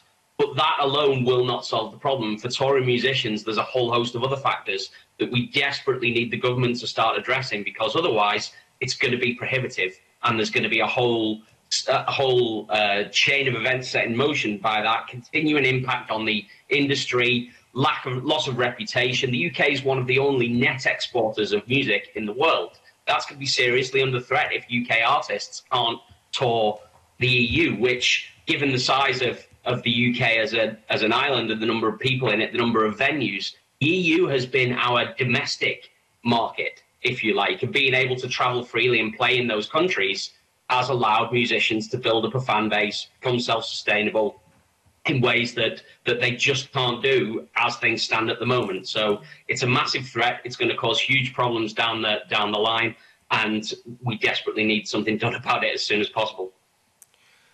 Also, related to that, in that case, are there funding streams that in the past you accessed from the EU that you think you'll notice you're not accessing once you do get back to touring? I'm thinking of things like Creative Europe, funding streams like that. Is that a major consideration for you when you're planning ahead? Or? I mean, it depends on levels, and it depends on artists. I mean, I think the problems around the increased administration costs and red tape of touring will not affect the top level artists. You know, people who are household names they'll put £2 or £3 on the price of an already 3-figure stadium concert ticket, and that will cover it.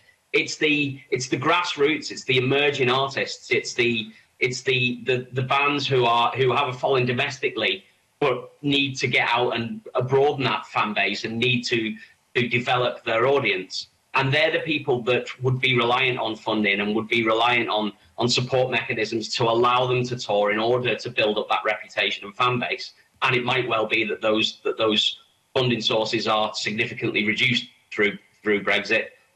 It's certainly another factor that's going to make it harder for people to tour. Thank you, Convener. Thank you. Ms Minto. Okay, I'd like to thank you for joining us. It's been very, very informative. Thank you, Convener. Kind of following on from Dr. Allen's questions, I'm interested to hear a bit more about the touring that we hopefully will be able to start seeing happening within Scotland, and also your thoughts on the fund that the Scottish Government introduced through the programme of government to get musicians and theatre companies out to the more rural areas who are also crying out for much more culture and creativity to come back to their areas. I live on Islay, and there's a very successful festival, Cantalina, which brings in young musicians as well. So I'm interested to hear about what the MU is doing to try and support young musicians again, because clearly through lockdown their education will have been in their own rooms online, and what kind of support structures that you would suggest that are needed to ensure that we continue the throughput of the emerging artists in Scotland. Thank you. Manus, if he wants to. That's Mr. Dolman, yeah. Sorry, it's a very big question. Obviously, during the pandemic, you're quite right. You know, access to music education was much harder. Certainly, as a union, we try to support our members that teach by giving them advice about providing lessons online, about advocating for online lessons, encouraging schools to move their peripatetic tuition online and help the teachers have the equipment and training that they needed in order to carry out those lessons safely and effectively. I think the digital activity that's come about because of the pandemic is probably going to be one of the few upsides, one of the few positives, in that people are now much more familiar with using technology in that way, are much more open to the idea of working remotely. And for musicians and students in rural areas particularly, who might not have local access to the quality of teachers that they need, or the musical activity that they can see physically in person, a greater emphasis on the digital side of things can help to join the dots a little bit more. But I would agree with you that it's hugely important that regardless of where you live, that you do have access to cultural experiences, because it's those experiences that can inspire you or light a fire in you that set you on the path to go and become a professional musician or an actor or an artist or whatever it happens to be. I know certainly many of my personal friends who are musicians were inspired by seeing a particular orchestra or a band, or being taken with the school to go and see a production of something, and suddenly, you know, a world that they didn't even know existed was open to them.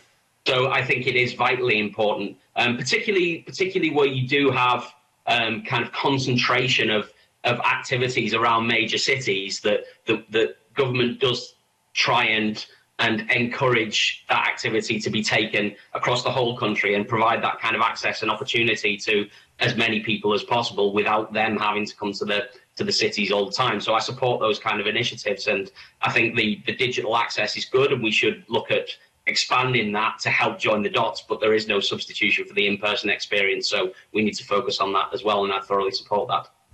Okay. Mr McManus, do you want to come in on this? Please, yes. I think the one comment I'd make is that it goes back to what we're talking about, the funding to support this type of rural and outreach work. And it goes back to the strategic thinking. If we look at the Eden Court in Inverness, which is a long history of doing very successful outreach work out into the Highlands and Islands, yet, you know, I had to scale back in that work in recent years because of local authority cutbacks. So while there's ambitions from a number of organisations to do this type of work and to support it on an ongoing basis, we've got two challenges: constant local authority cutbacks, and again back to the annual funding cycle, particularly smaller organisations that are trying to support this. You know, and I mentioned the Visions Initiative in my submission. You know, our managers spend half the year lobbying for public funding to support the following year's work. That public funding is sitting in somebody's bank account for 4, 5, 6 months till we get it agreed, and then we've got 4, 5, 6 months to spend it, and then the whole cycle restarts all over again. And more strategic funding would allow people to spend less time and money on administrative processes and more time actually supporting the delivery of such valuable initiatives. But convener, if I may, I just wanted to make one quick point in relation to the last question about the European situation. You know, because for every musician that goes out and tour around Europe, there's anything from 20 to 200 support staff and truck drivers and all the rest of it that goes with them. And the UK is a net exporter of that talent, and a great many of the bigger American companies come into Scotland, come into England, pick up their whole crew because they prefer to work with English-speaking crews, and then tour them, take them around Europe. But equally, many of our members, they don't just go with one band or one act and do a tour and come home again. They've got integrated networks with European companies that mean they spend anything between 8 to 10 months a year touring around Europe. When one act finishes and heads home, they join another tour or they join another company. Their whole working lives are planned in that. And those people are now either moving to Europe or have left the industry, because they're saying, if I've lost 9, 10 months, I'm not going to get that work back in Scotland, and that goes across TV as well. If you look at all the sports coverage, Formula One, the golf, the tennis, it tends to be the same crews who follow the tour. That talent's been lost because those people have now moved to Europe. They're thinking, well, I can live without the couple of months' work I got in Scotland, but I can't live without the 10 months of work I got in Europe and the Middle East. So they've relocated. So that is, as Barry said, that train's already started. Since January, we have seen the big European companies, the big crew companies in Europe, primarily in Holland, Germany and Poland, advertising for their normal levels of crew with UK passport holders need not apply. That's affected hundreds of members in Scotland, thousands across the UK. Okay. Thank you, Ms. Minto. I thank you for that. That was a very stark picture you painted there, Mr. McManus. I'd like to move back as well to the tours and the fact that we have festivals that have musicians coming across from Europe and as well. So it's thoughts on how that's impacting on the work that our musicians are doing. And I suppose in some respects, what I've heard from musicians is they're concerned about the creativity and the sparking off other traditions from other countries across Europe. Just some thoughts on that, and if there was anything that in the funding we can, looking forward at the budget, there's anything that we can do to support with that, following on from what Dr. Allen was saying about losing out from Culture Europe. So Mr. McManus, I'll bring in Mr. McManus and then Mr. Dolman. I'm sure they both want to contribute. I think what we expect to see is that the costs of running those festivals will increase, or the quality will decrease. Because as Barry pointed out there, the bigger acts, you know, some of them may well be able to afford the increased administration costs of moving between Europe and the UK. The smaller acts, the ones who are trying to establish themselves, and probably some of the types of acts that you would see, particularly in festivals across Scotland, they just simply won't come. It would be too costly, too administrative, and you know, as Barry said, if you think about the logistics under the current rules of trying to get a transit van's worth of gear, you know, across Europe and into the UK, the feedback we're getting from an awful lot of colleagues in Europe is they're just not going to come. So you either find a lot more money to hire the bigger acts that can afford to come, or you lose that quality. And equally, the other impact, which already and quite a number of music promoters are talking about, is if they do choose to come from Europe to the UK, you're not getting the same experience. We'll fly the artist in, and they'll get a bare stage with a few lights, because we're not bringing our whole experience across to the UK, because it's just prohibitively, you know, expensive and logistically impractical. Mr. Dolman? Yeah, exactly. I mean, one of the key issues is the key issue is really not so much at this stage about funding. I think that's a conversation not a conversation, but certainly something that will need to kick in a little farther down the line. The key problem at the moment is the logistics of getting people in and out of the country to perform, and both in terms of say Scottish festivals booking European artists come and perform on their bills and provide that access to the live experience that we talked about before as being so transformative and so vital in inspiring the next generation of artists and musicians. That's just going to be more difficult to happen now. Simultaneously, Scottish and UK artists are going to lose out in terms of getting opportunities to play at festivals and events in Europe, because it's going to be so much harder to book musicians from this country than it is to book them from other countries in Europe. So it's just easier and cheaper just not to bother. And that reduces the reduces the opportunities available for everyone. It reduces access to music and performances for audiences in Scotland, but it also reduces opportunities for musicians playing abroad. And also, yes, in terms of collaborations, again, the advantage of digital technology has allowed people to start working with musicians in other countries very, very easily. And after an initial, perhaps, digital collaboration, many musicians would then go and gig with artists that they've been collaborating with in EU countries, and they're probably not going to be able to do that now.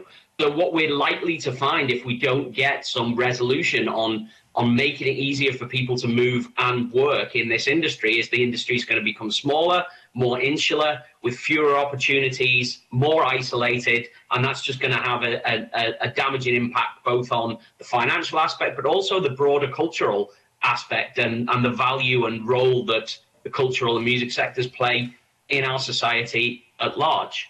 I think in terms of funding, what we will need is inevitably, even with some better reciprocal agreements in place that may reduce some of the logistical issues we've been talking about, is it's undoubtedly going to be more expensive for artists to tour Europe, regardless of what agreements are in place. There are going to be administrative requirements that they're going to have to fulfill it is going to be logistically more difficult. It's going to take more time. It's going to cost them more money. And again, as we've been stressing, it's not the household names that will be hit by this. It's artists that previously would have been at the stage in their careers where they now need to go to Europe and start developing a fan base abroad. They're just not going to be able to. So where the Scottish Government can help is perhaps to provide some funding to enable touring to happen and to make it easy and offset some of those costs. One of the things that UK Music have been calling for is for the government to set up a UK Music office to help with the export of music, and some ring-fence funding to help touring musicians in Scotland from the Scottish Government could do something particularly for this country as well. But that's where they're going to need support, where it comes to the point where they just can't tour because it's not viable for them. That's where the government can help. From a Scottish point of view, the bigger problem, though, is the UK government and the reciprocal agreements that we need to make it easier for people to move and work in the first place. Okay, thank you. They bring in Mr. Ruskell. Yeah, thanks very much. I thought those were really interesting answers, really pressing problems at the moment. Can I just sort of pull things back out, though, to the bigger picture? We've got this national performance framework in Scotland. There are kind of 4 indicators around, on the dashboard, if you like, about our cultural health: attendance at cultural events, participation in activity, growth in the cultural economy, and the numbers of people working in arts and culture. I'm wondering if you've got views on whether that adequately kind of shows us where we are in terms of the health of this sector and our cultural health more broadly. I'm sort of minded, looking at your submissions, particularly whether that metric around just the numbers of people working in arts and culture really adequately describes what's going on in terms of fair work, insecurity of contracts and other issues. So do you have thoughts on how that could perhaps be improved, or are these metrics on the dashboard the right ones to be thinking about right now as we recover from COVID? Okay, I'll bring in Mr. McManus, then Mr. Dolman. I don't have an issue with the metrics of the dashboard. I think there needs to be a rethink on the emphasis of how we achieve. A great many of our members, see the value that is placed in culture, and just wish that similar values was placed on their involvement in culture and what they get out of culture in Scotland, because they feel somewhat disconnected from those metrics. It always seems to be about, what does society get out of that? What impact does culture have on the economy and the well-being of the Scottish people? And they feel that they're not part of that equation. And I think this is where, ironically, the vast majority of them, certainly again in the live arts, are in it because they love it, not because they want to make a living out of it, because that's impossible. So they've always felt that, that the emphasis hasn't been sufficiently weighted towards the experience of working in culture from their point of view. So this is where we, all the entertainment unions have put so much emphasis on, the Fair Work principles, the agencies like Creative Scotland, Screen Scotland, Event Scotland. They need to champion the people working in the industry much more significantly than they have done. And to be honest, the past year or so, as I've said before, a lot of people have felt abandoned by these agencies rather than supported by them. So the metrics are there. They're a good barometer of where we want to try and get to, but more emphasis needs to be put on taking the workers in the industry with us on this journey. Mr. Dolman? Yeah, I think the metrics are okay as far as they go, as long as we understand that A, we're only measuring certain things, and there's many more things that you could choose to measure, and B, that they're not really giving us a full picture of what's going on, and C, that these things are notoriously difficult to get accurate numbers on anyway. So when we talk about the number of people working in, say, the music sector, how do we define work? There's a big difference between somebody who's first violin with the RSNO and somebody who's got a 9-to-5 job and is also gigging in a band in local pubs at the weekend for fun and a bit of beer money. you know, those two people are both technically working in the music industry, but they've got very different, very different roles and are coming from different places. In terms of, you know, attendance at cultural events, again, what are we talking about? If you're just looking at numbers of people that went to an event, I mean, you can skew those figures massively based on whether you include Edinburgh Festival or not, for example. So it's not just about kind of numbers of people going to things. It's about just understanding that the numbers themselves can't be the only indicator. And I think one of the other key things for me that's not really covered about that is to do with kind of education in the cultural sector and the creative arts particularly. Very welcome that the recent commitments about removing instrumental tuition fees for all children in Scotland. That's great. It's something that we're really pleased to see. But it's also there's a much bigger conversation to be had about the value of culture and the way that we perceive culture, both as a subject in education and also in the role it plays in our society. For too long now, the creative arts particularly are somewhere down the bottom of hierarchy of subjects, where we have kind of English and maths and sciences at the top. And then the creative arts are seen as almost like a hobby, a nice to have, but not really that important. If we want a thriving cultural sector, then we have to inculcate the notion that creative arts are valuable and essential to society and are just as important as the other subjects.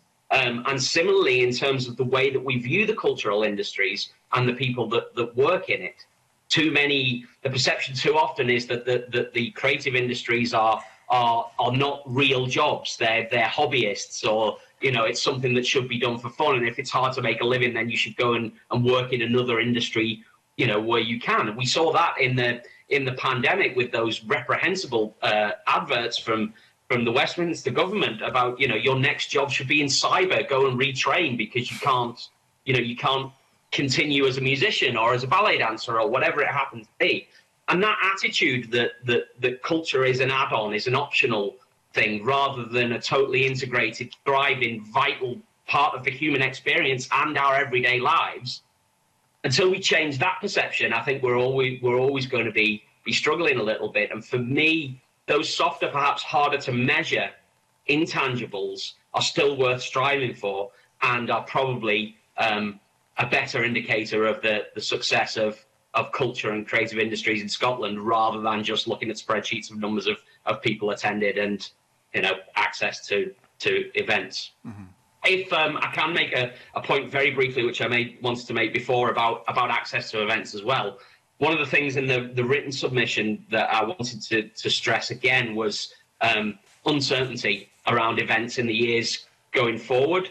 At the moment, particularly with the rising case numbers in Scotland, with the discussion around vaccination certification and the real fear that restrictions could come back, it's a very, very uncertain and nervous time for event organisers, festivals, management of orchestras and all the rest of it.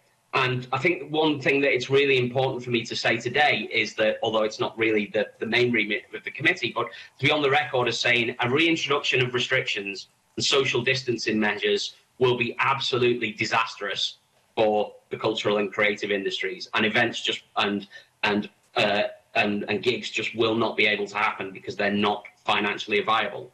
The fear of those and the fear of the return at the moment is making it really difficult, and there will be events that, on the assumption that we don't have a reintroduction of restrictions, will not go ahead because of the worry of that possibility, and that's a shame. So I think that the government needs to recognise that and start to take some measures, both to ensure that there will be financial support if events have to be cancelled, but also to try and give some confidence to the industry to ensure that in that short to medium term, people can plan to host events and they can make commitments, engage artists and all the rest of it, which they're very, very twitchy about doing at the moment.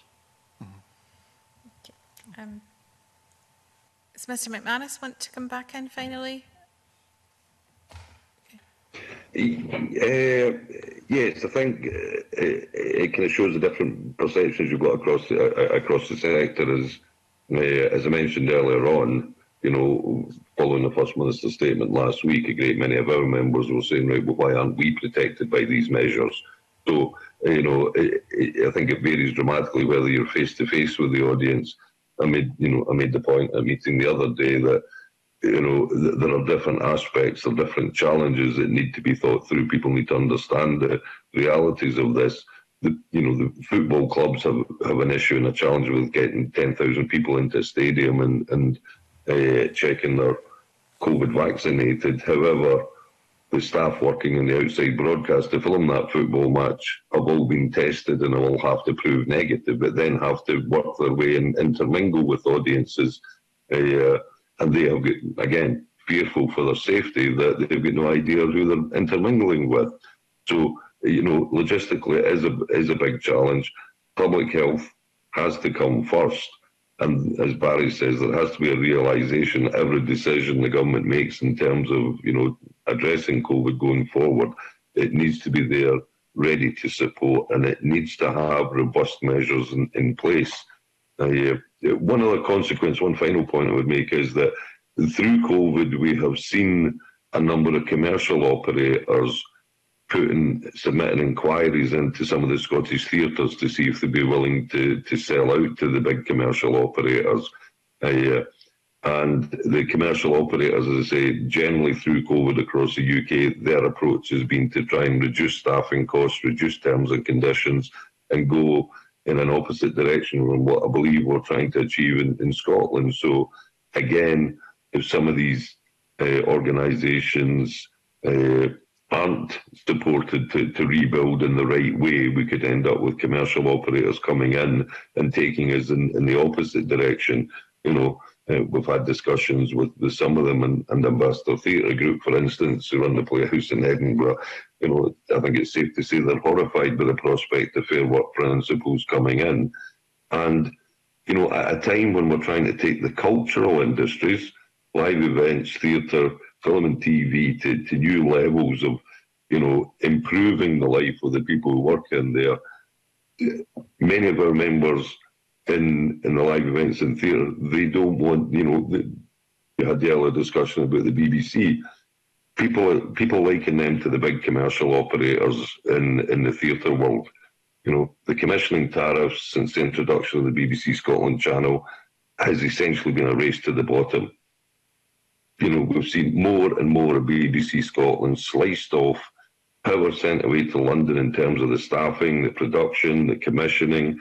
Rates are being driven down, and people see if more commercial operators are allowed to come into the theatre world in Scotland and operate in the same way as the BBC, then effectively they see us going in diametrically opposite direction to what we would prefer to do in terms of investing in the staff and the workforce in Scotland. Thank you. Mr Ruskell, do you have a small supplementary? Just a very quick one. I mean, clearly the cultural sector hugely important in its own right, cultural activity really important in its own right as well. I suppose in terms of what it does for the rest of society as well, whether that's being captured by funding streams at the moment. You know, I'm struck by some cultural organisations that are doing a lot of regeneration work, a lot of placemaking work, whether they can get access to funding at the moment to do that kind of stuff that doesn't easily fit into one box or another. Mr Dolman first and then Mr McManus. Thanks. If you could try and keep your answers short, that would be really helpful at this time. Thanks. It's a little bit difficult for me to say purely from a music point of view, just on the basis that with so many freelance members, it's, you know, working in such a variety of different situations. You know, we represent the individual musician, not the organisations. What I can tell you is that most of the orchestras are doing increasing amounts of outreach work with more emphasis on education and kind of broader cultural engagement than they might have done previously, where, you know, in years gone by they would have just run a concert series in a hall. I think these things are tremendously important, and culture, not just in terms of the economy, but as I mentioned before, the fabric of our society. It's the thing that everybody turned to during the pandemic. What did everyone do? They started watching Netflix and listening to music and consuming, you know, culture produced by the creative and cultural industries. And And it's the heartbeat of our society, really. And yes, there's a big role for culture to play in linking up with people, in regeneration, in bringing communities together, in reaching out to rural communities and providing access to opportunities, inspiring people, showcasing a different range of possibilities than you might ever have received from the day-to-day society around you. So this is part of the reason why I'm so passionate about our industries and why I think they're so important. And it goes way beyond the economic impact, because it's to do with who we are and how we live our lives. And again, these things, as I mentioned before, are hard to measure on a spreadsheet, but they are crucial. And this is part of a much bigger conversation about the society and the country that we want to live in and what we want life to be like in terms of quality of life, not just how much money you make or your financial security. Thank you. Mr McManus, very briefly, please. I think what I would like to see is an ever-increasing, more strategic approach to all these sorts of initiatives. Too often, as I said earlier on, we're just trying to give whatever money we've got to as many people as possible who seem to be trying to do the right thing. And I think at some level, we need to sit down and make a conscious decision and say, right, let's try and pull all these different strands together, the local authorities, the national agencies. We need to come up with a clear strategy over the next 5 to 10 years and then fund it as best we can. There's always budget pressures, but decide this is the proper level of funding that these organisations need to deliver our priorities, and we can't go on just trying to chuck money at everybody. And when I say more strategic, I'm thinking of things like we recognise that the cultural industries are essential for people's well-being, and the more people engage in the cultural industries and sport, the less money will be spent on treatment in hospitals and all the rest of it. But are we going to get any of the hospitals or the National Health Service to put money into culture because they've got their own bills to pay? Somebody needs to make a decision there and say, we can save X amount in hospital bills if we put more into culture. And that's what I mean by kind of more holistic and strategic approach across the piece. Thank you very much. And I think your final comment kind of winds up in some of the areas that perhaps we haven't been able to touch on today, and about how the culture community is going to be absolutely essential to the wellbeing economy agenda. Although we're very focused on the funding for the cultural sector for this inquiry, we've already seen how many areas this takes up, including the Fair Work agenda. We didn't talk about the climate, we didn't talk about net zero targets and how that will affect touring companies and maybe the industry going forward. But there's a lot there to discuss, and obviously there's a pre-budget scrutiny in the budget will be published, but in the programme for government, as mentioned, there's been the announcement of the touring fund, and also interestingly, because it did come up, the government have said that they are committed to providing regular funding by agreeing 3-year funding settlements. So I'm sure the committee will be interested in seeing what the detail of that is going forward from the evidence today. So thank you, Mr McManus and Mr Dolman, very much for your attendance this morning. I'm going to suspend committee now till we complete our final agenda item.